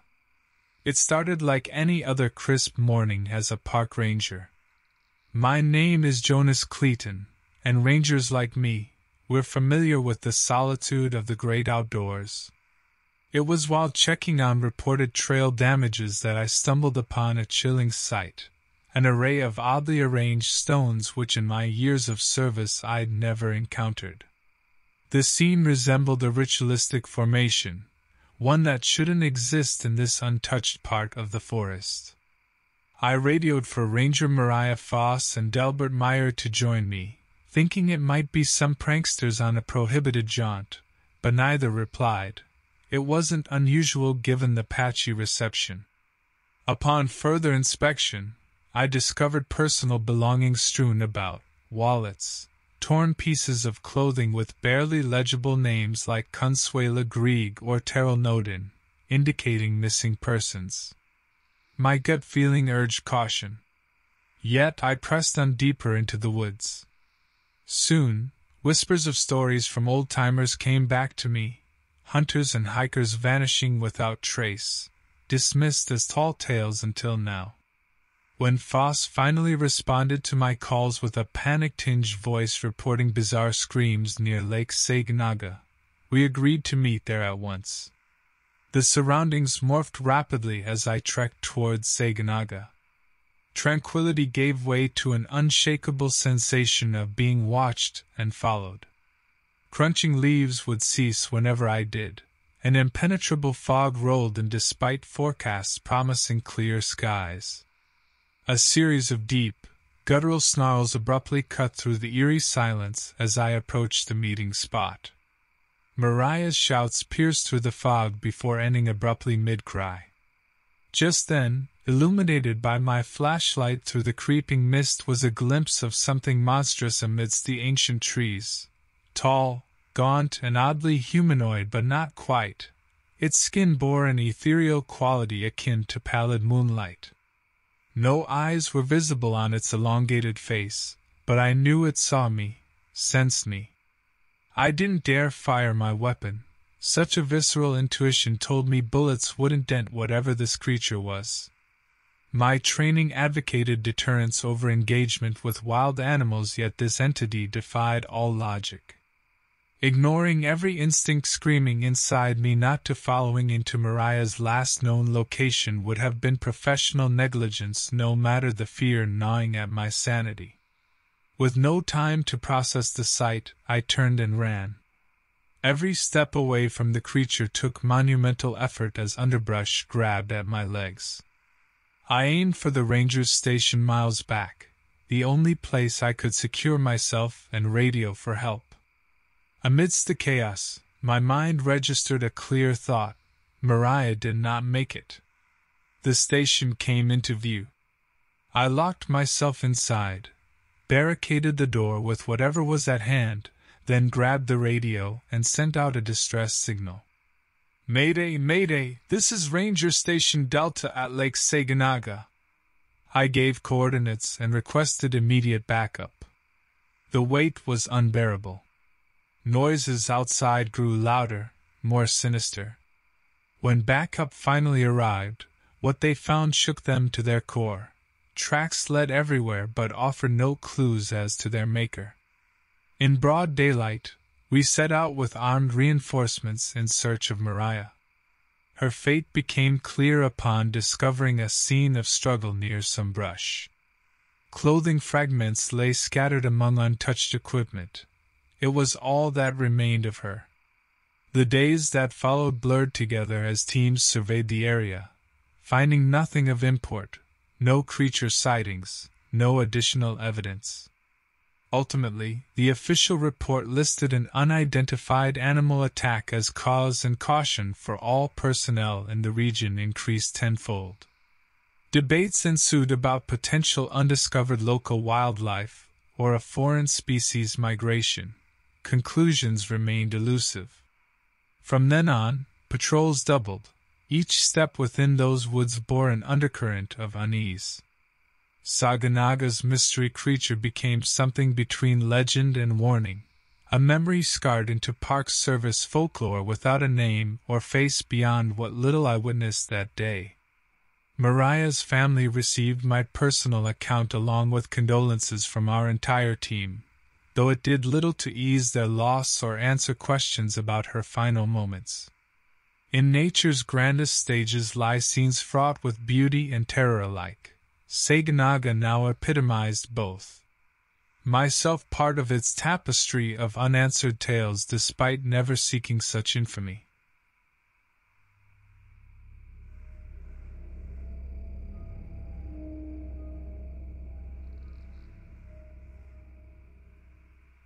Hello there. My name is Arlo Beckwith, and driving trucks is what keeps my world turning. It happened on a barren stretch of Route 50, known as the loneliest road in America. The Nevada sun had sunk below the horizon, and I was following the beam of my headlights into the night. The cargo was a simple delivery from one warehouse to another. Just me, my rig, and miles of asphalt ribbon unwinding ahead. That evening was like any other, until I found a beat-up car abandoned, hazards faintly flickering as if struggling to draw its final breaths. Something urged me to stop and check it out. Maybe it was the quiet solitude or curiosity biting at me. The car looked like a scene right out of those detective stories my granddad used to tell. Doors ajar, keys still in the ignition but no owner in sight. With a sense of unease growing inside me, I called out but received only silence in reply. I radioed for help, figuring someone should know about this. My signal crackled and died before the message could leave my lips. No roadside assistance or police cruisers would be gracing this scene. With cellular dead zones common out here in the expanses, finding no signal wasn't a shock. Still, it left me feeling uneasy. Now I'm not one for detective work. Give me an open road over a mystery any day. But something about that car pulled me in deeper than common sense would advise. A couple paces from the vehicle led to personal items scattered across the ground, a crumpled map of Nevada, some snapped sunglasses, and what looked like a family photo now tinged with red stains. Venturing further from where the car sat marooned off-road seemed like stepping into another world entirely. One where every gravel crunch underneath my boots sounded like whispers floating on the desert wind. Then I heard rustling, real or imagined, and spun around to see nothing behind me but an endless expanse of darkness punctuated by pale moonlight shadows. That's when I felt it, not fear precisely, more like an awareness that something immeasurably wrong had burrowed its way into this particular piece of nowhere. This feeling became concrete when shapes moved just beyond the reach of my flashlight, a sort of shifting dance that made my grip on reality falter for a heart-stopping moment. Yet there was no time for dwelling. Heavy footsteps surged toward me from behind. I turned to face him, my pursuit malevolent beyond doubt now. The silhouette that stalked closer was tall and broad-shouldered, wearing a brimmed hat that cast his face in shadowy enigma. Jacket flaps open to the desert breeze, revealing worn jeans over heavy work boots, standard attire for wandering souls in these parts. Yet this man exuded menace rather than mundanity. In vain did I reach for words while backing away. His approach, neither hurrying nor halting, felt measured, like an inevitable tick towards some ghastly conclusion written in stars that one cannot read until too late. The chase led me into a treacherous game of cat and mouse amidst abandoned mine shafts speckled throughout the Nevada desert, a dark testimony to human efforts once fervent, now forgotten. With each desperate turn ducking into shafts so steep they'd make lesser men weep, I narrowly avoided my silent assailant's attempts to corner his prey, myself being unfortunately cast in that role tonight. It must have been hours or merely minutes, I couldn't tell, as we wove through derelict structures once homes to tales of golden prosperity, now dust-laden epitaphs echoing wails of their past lives. Deeper I went, driven by primal urgency, until faced with two paths, one veering left, plunging down into fathomless black, and another ascending towards what? Salvation, or merely another circle in this hellish loop? I chose left, plummeting into darkness, feeling for walls slick with condensation.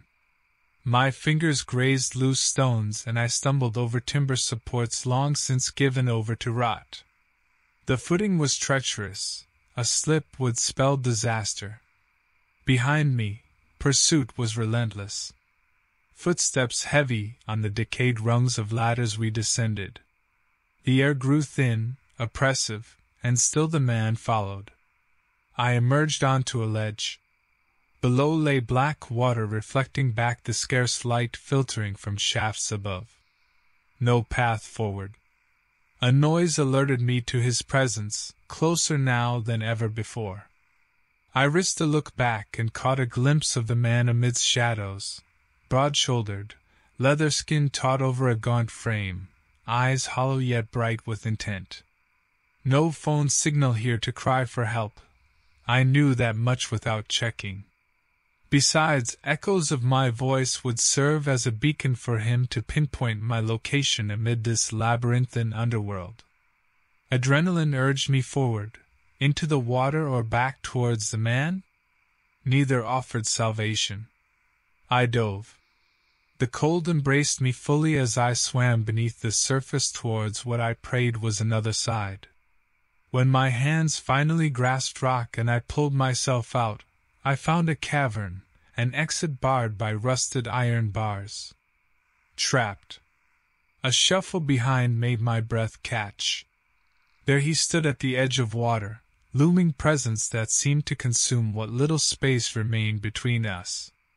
I backed against the bars as he began to wade into the water, deliberate steps causing ripples that mirrored his slow intent. "Why?" was all that managed to escape my lips before he reached his arm through the bars towards me. He did not answer. Instead, his hands found their way to my throat. Struggle though I might, he was strong, too strong. When I woke up gasping for breath, daylight broke through an entrance high above where water trickled down in streams reflected on cavern walls. He seemed gone. My neck hurt and bore marks where fingers had pressed deep. Out of necessity more than bravery, I climbed toward daylight using juts and crevices in the rock until my hands breached surface at last and desert sun bore down upon my face. Days passed before I gathered courage to venture out among people again, too long spent in expectation of his reappearance from shadows around every corner. Ultimately, no one could corroborate my story with evidence, nor identify my attacker when I described him. That man carved from desert hardship who smelled of earth and iron. A stranger possibly named Tom based on an engraving inside the leather band of his hat which must have fallen during our struggle in depths below. His identity a mystery despite months of inquiry by local authorities after someone found an old miner's hat left behind in a forgotten desert shaft, none the wiser to its significance.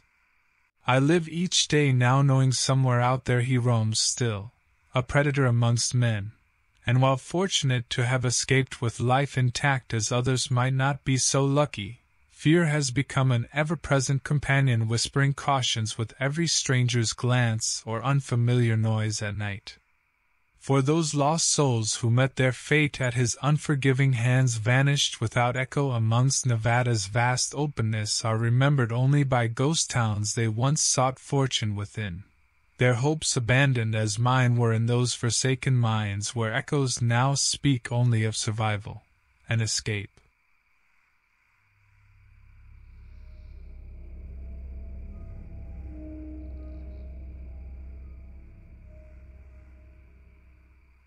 Every day blends into the next when you're behind the wheel of a big rig, hauling cargo across the vast expanses of America. I'm Jasper Talone, long-haul trucker by trade, and I've seen more of this country's highways and byways than I can recount. My hauls take me to all sorts of remote places most people never wander into, places like Bixby Canyon in Arizona, with its desolate beauty and daunting cliff sides. That's where I found myself, on an otherwise routine delivery. It seemed like just another run. The desert stretched wide around me as I navigated my 18-wheeler along the sparse road, nodding along to some tunes that broke the monotonous hum of my engine churning through miles. My latest drop-off had put me behind schedule, a pesky loading dock issue back at some forgotten warehouse in a town whose name already escaped me. Midday heat played tricks on the horizon as I neared a service station, a pit-stop oasis where truckers could grab a bite or catch a wink before returning to the endless tarmac sea. My stomach dictated a break for sustenance, so I pulled over, the large edifice casting a lonely shadow in this sun-baked nowhere. I stretched my legs while pumping diesel and exchanged nods with Gideon Hayes, the owner who ran this lonely outpost. He was an older gent, wiry with eyes that had seen too much sun and not enough shade. A few muttered words about sports scores and road conditions were all we spared for small talk before I headed inside for some grub.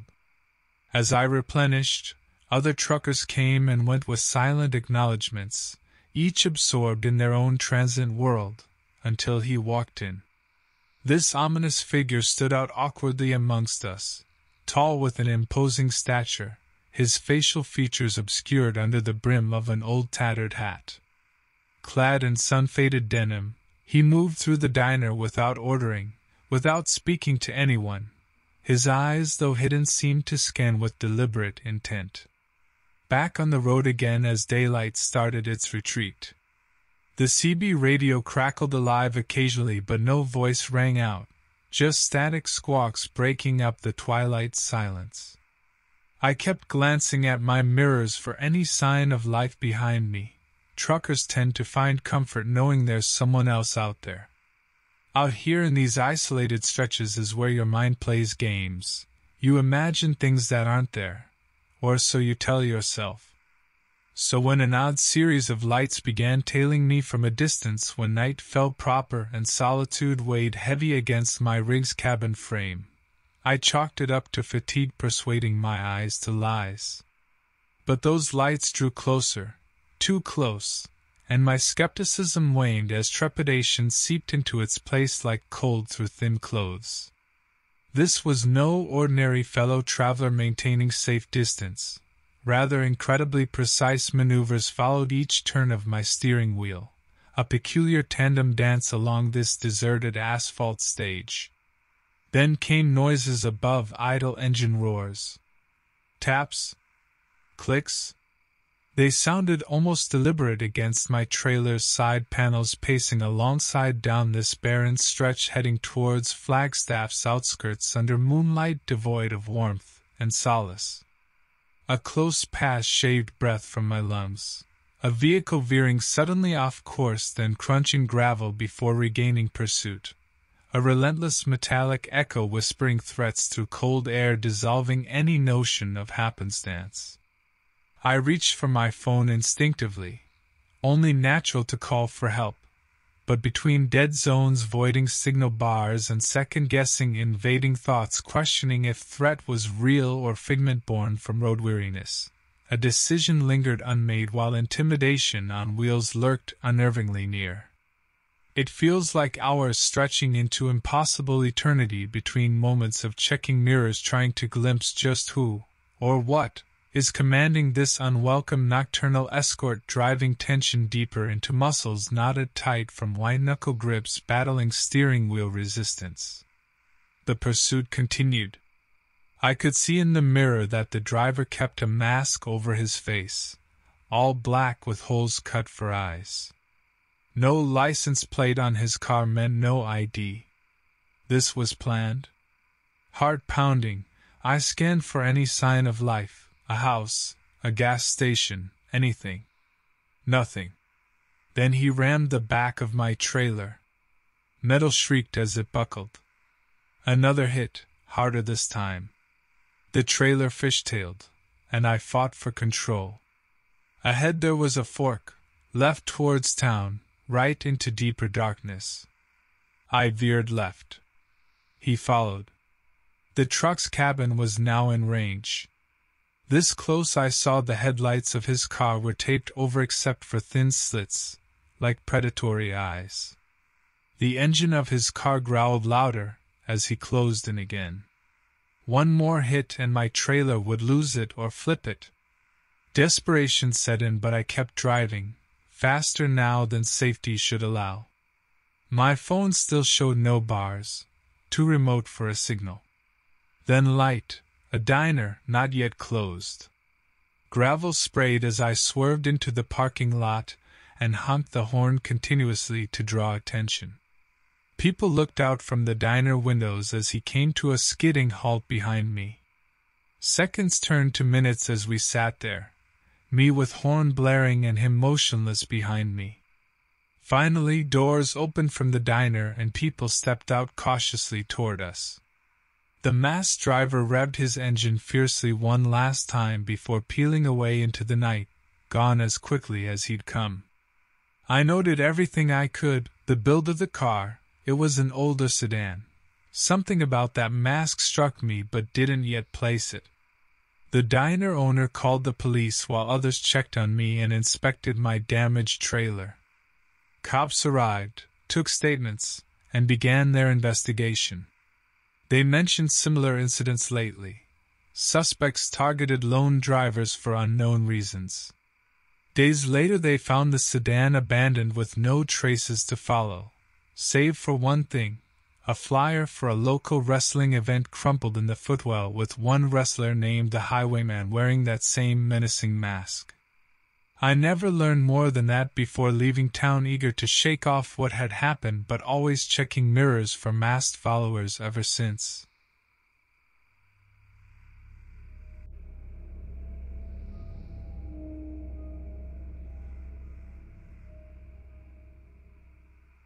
This happened to me a few summers ago in Green Bank, West Virginia.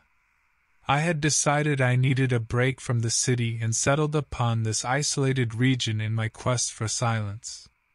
My name is Harrison Wexler, and I'm a struggling writer trying to connect with my inner artist. Upon arriving, I discovered my temporary home was nestled among dense woods.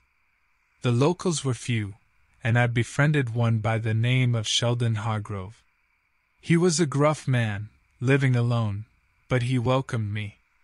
He shared how people came here to escape modern technology since receiving signals were futile in a radio-quiet zone. Despite my love for isolation, an uneasiness crept into my mind as a newspaper headline captured my attention. 5 missing, search unfruitful.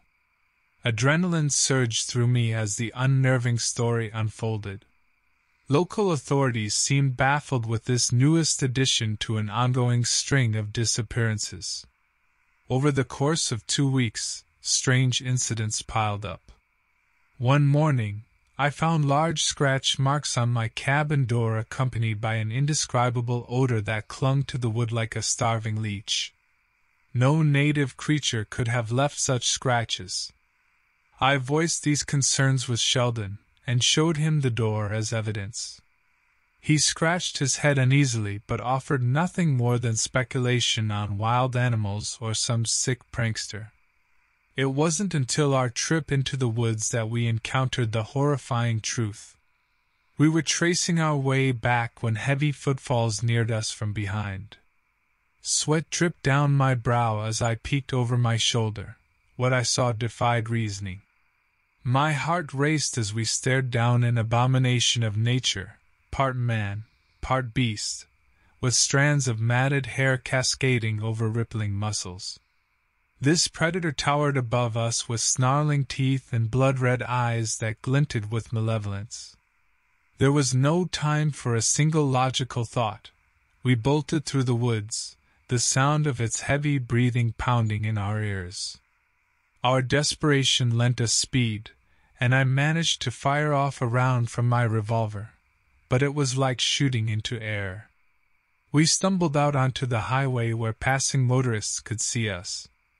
We collapsed against my car, gasping for air as whatever had chased us seemed to stop just beyond view. We watched the woods, now fully aware of the sinister reality that lurked within.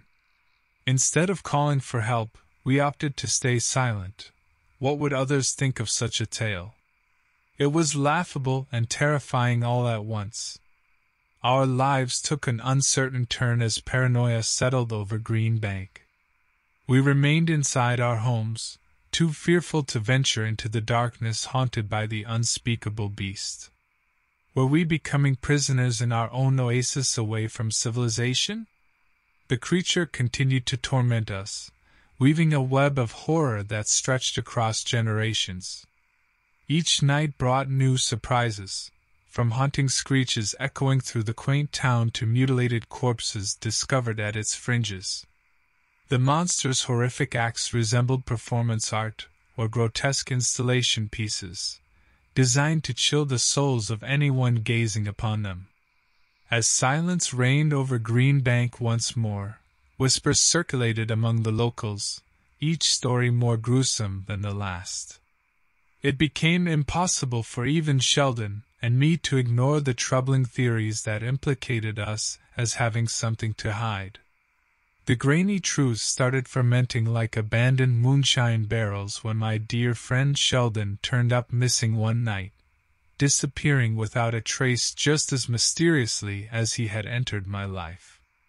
I committed myself relentlessly in search of answers about my friend's fate, discovering impossibly twisted trails that led further into darkness with each step. With every foray into those haunted woods, I grew closer to confronting him again, the nameless nightmare that terrified and dominated our lives. Inescapable fear and dread wrapped around me like a suffocating fog, my desperate search eating away at my already threadbare sanity. Each gunshot echoed as gun smoke filled air, leaving a bitter aftertaste in my mouth.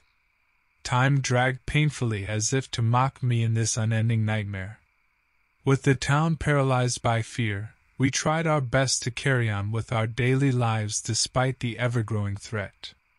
Businesses closed earlier, children played indoors, and everyone locked their doors as soon as darkness fell. The creature remained elusive, leaving only destruction in its wake, and those who ventured out late at night risked a gruesome fate. Desperate for answers about Sheldon's disappearance, I decided to confide in Maggie, his sister. We sought out safety in numbers, staying together, and even sharing a room at night. One evening, while huddled under the dim light of a single candle, I shared my suspicions concerning the creature that I believed was responsible for the murder and mayhem plaguing Green Bank. "I don't know what it is," I admitted to her hesitantly. "It's like nothing I've ever seen before. It's a monster. It's fast, murderous, and appears to have some ability to change its form." Maggie listened intently, contemplating my words for a moment before suggesting we try something drastic, calling in outside help. But even that idea seemed futile. Who would come to help a tiny town like Green Bank? Who would believe our increasingly strange story? We ultimately decided against seeking external assistance, instead choosing to rely on one another until we could no longer do so. Only days later did another attack on unsuspecting locals force us to reconsider our predicament. A young couple had been killed by the creature on the edge of town, their bodies mauled and left unrecognizable. Interrupting my restless sleep that night came an urgency within me that compelled me to confront this entity directly. It seemed foolish at first. Why would a common man like me dare take on such a malicious being? But perhaps there lay my advantage.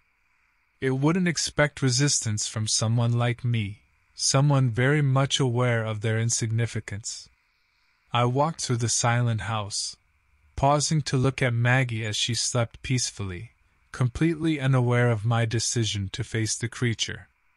I took a deep breath and stepped into the darkness outside. Each footstep felt heavier than the last as I followed the vague path to where I believed the creature would strike next, my senses heightened almost supernaturally. The night was eerie quiet, but even that couldn't mask the chilling truth: I had become prey. As it emerged from behind a nearby tree, it was all I could do not to freeze in pure terror. The creature was unlike anything I had ever seen, muscular with grotesque features that seemed to morph before my eyes. Perhaps it was a skinwalker or shapeshifter. There was no way for me to be certain. But somehow, against all odds, I felt an inexplicable surge of courage and determination. With furious adrenaline coursing through me, I charged at the creature with a yell. It looked at me with an almost human-like grin before revealing its horrifying sharp teeth and lunging toward me. Our battle lasted what seemed like hours, though it was undoubtedly mere moments. Just when I thought I would succumb to defeat and certain death, something unexpected occurred.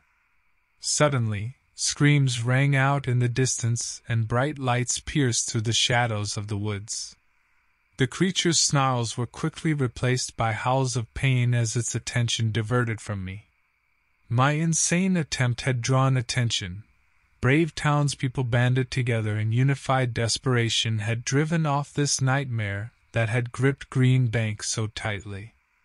Exhausted and injured, but incredibly alive, I watched as my fellow citizens cautiously surrounded me, their fears slowly transforming into relief at having found our common enemy. As they helped me embrace my newfound gratitude for life, we realized that this ordeal was over, at least for now. Though we knew little about the monster which had plagued us all or where it may have retreated, we unanimously decided to join forces, using what limited knowledge and resources we possessed. The creature's victims, including my dear friend Sheldon, remained ever present in our minds as we vowed to honor their memories by preparing for and facing any future horrors that might arise. Though time would eventually bring us answers surrounding this creature of nightmares, we would never forget the terror it wrought upon Green Bank, or the strength and unity that rose out of such desperation.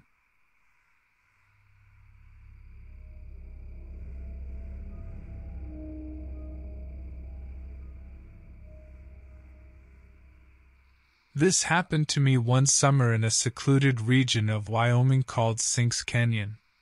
My name is Lyle Norquist, and I am an engineer by profession. I'd taken a temporary break from life to explore a more rural existence, inspired by my late uncle who'd always encouraged me to try new things. My best friend, Teganmar, accompanied me, and our days were filled with fishing and hiking. The two of us often joked around, pondering the odds of the universe creating two people with such uncommon names who would forge a lifelong friendship. A few weeks into our stay, we noticed something strange, an abandoned truck at the edge of the woods with blood-smeared windows and what appeared to be claw marks on its side. We speculated that it could belong to one of the many missing persons reported in the news lately. As days went by, our conversations turned more serious. Calls for help rang through the canyon, but no cell service existed in this remote location. Even if we wanted to contact someone, it was just not possible out here. Tegan and I began discussing our own personal lives and backgrounds as we grew closer. The more time we spent together, the more wary we became of our surroundings. What had begun as a tranquil escape now felt eerie and uncertain. As the sun set one evening, we stumbled upon another gruesome crime scene, a mutilated body strewn across an isolated campsite. It wasn't long before we recognized the victim. It was Bill Grayson, an acquaintance from town whose name was just as rare as ours. We continued discovering ghastly scenes as though being taunted by some unknown force. We attempted to piece every detail together in order to make sense of these horrifying events that seemed too twisted for reality. One night, cautiously exploring deeper into the woods than before, we came face to face with an unnerving animalistic creature, hulking, feral, and covered in matted fur. It emitted a low growl that sent a shiver down my spine, causing both Tegan and me to freeze. Its eyes glowed in the darkness, and its mouth dripped with what appeared to be blood. We sensed that it was strange, menacing, but it seemed almost familiar. Tegan whispered to me, "Could that thing be responsible for everything here? The missing people, the crime scenes, Bill?" We stared at each other in disbelief that such a creature could exist and cause such havoc. We wanted to run but stayed rooted to the spot. As if sensing our fear, the creature lunged at us suddenly, revealing its sharp teeth and huge claws as it barked out a terrifying guttural screech. A desperate thought crossed my mind. I considered using my gun that I had brought along for protection against wildlife. But an inner voice told me that bullets would hardly affect this malicious being. It was too powerful for any conventional weaponry. As we tried our best to avoid provoking the beast further, it seemed uninterested in starting a conversation. Instead, it licked its lips hungrily as it stalked closer towards us. Tegan and I backed up slowly, pondering possible escape routes while exchanging nervous glances with each other. Tegan grabbed my arm, and without a word, we made a silent pact to try to outmaneuver the creature. The beast seemed to anticipate our every move, blocking our potential escape routes as we inched along the edge of the clearing. My hands shook as I grasped the unused gun, its presence in my hand both comforting and haunting. Suddenly, the creature dashed towards us, its muscular legs propelling it with incredible speed. In a split-second decision, I aimed the gun at the ground near the creature's paws and fired. The bullet struck dirt and rocks, sending debris flying into the air. The noise proved distracting enough to momentarily halt the beast's advance, providing us with just enough time to make a run for it. We sprinted as fast as our legs could carry us through the dark woods. Our breaths came in desperate gasps.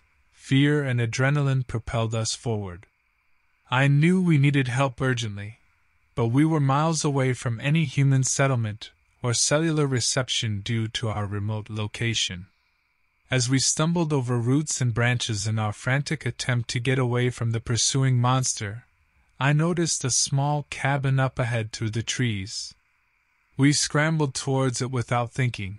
Anywhere seemed better than being out in the open with that thing chasing us. Once inside, we collapsed on the floor panting hysterically. Wasting no time, Tegan began searching for anything we could use to barricade ourselves in. Some heavy furniture, perhaps.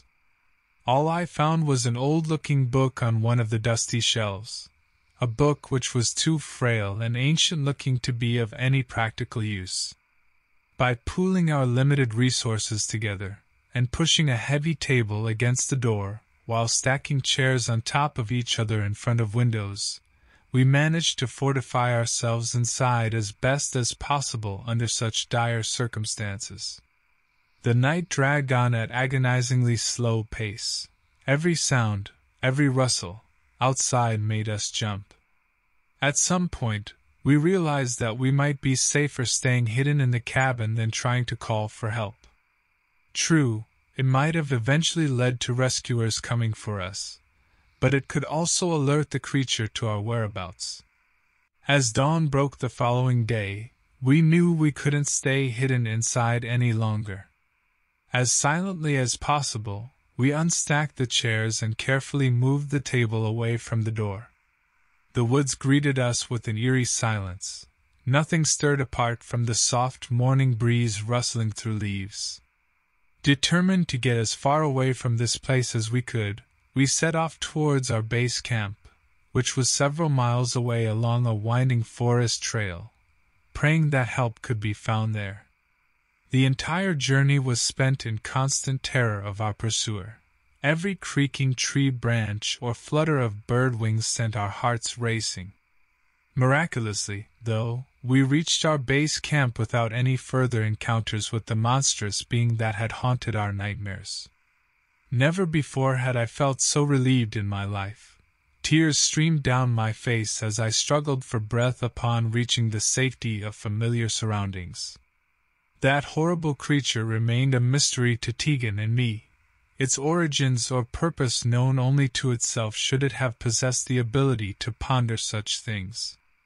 All I could think of regarding its existence was that it might have been some sort of skinwalker or shapeshifter, a shape-changing entity not entirely unlike old legends warned against.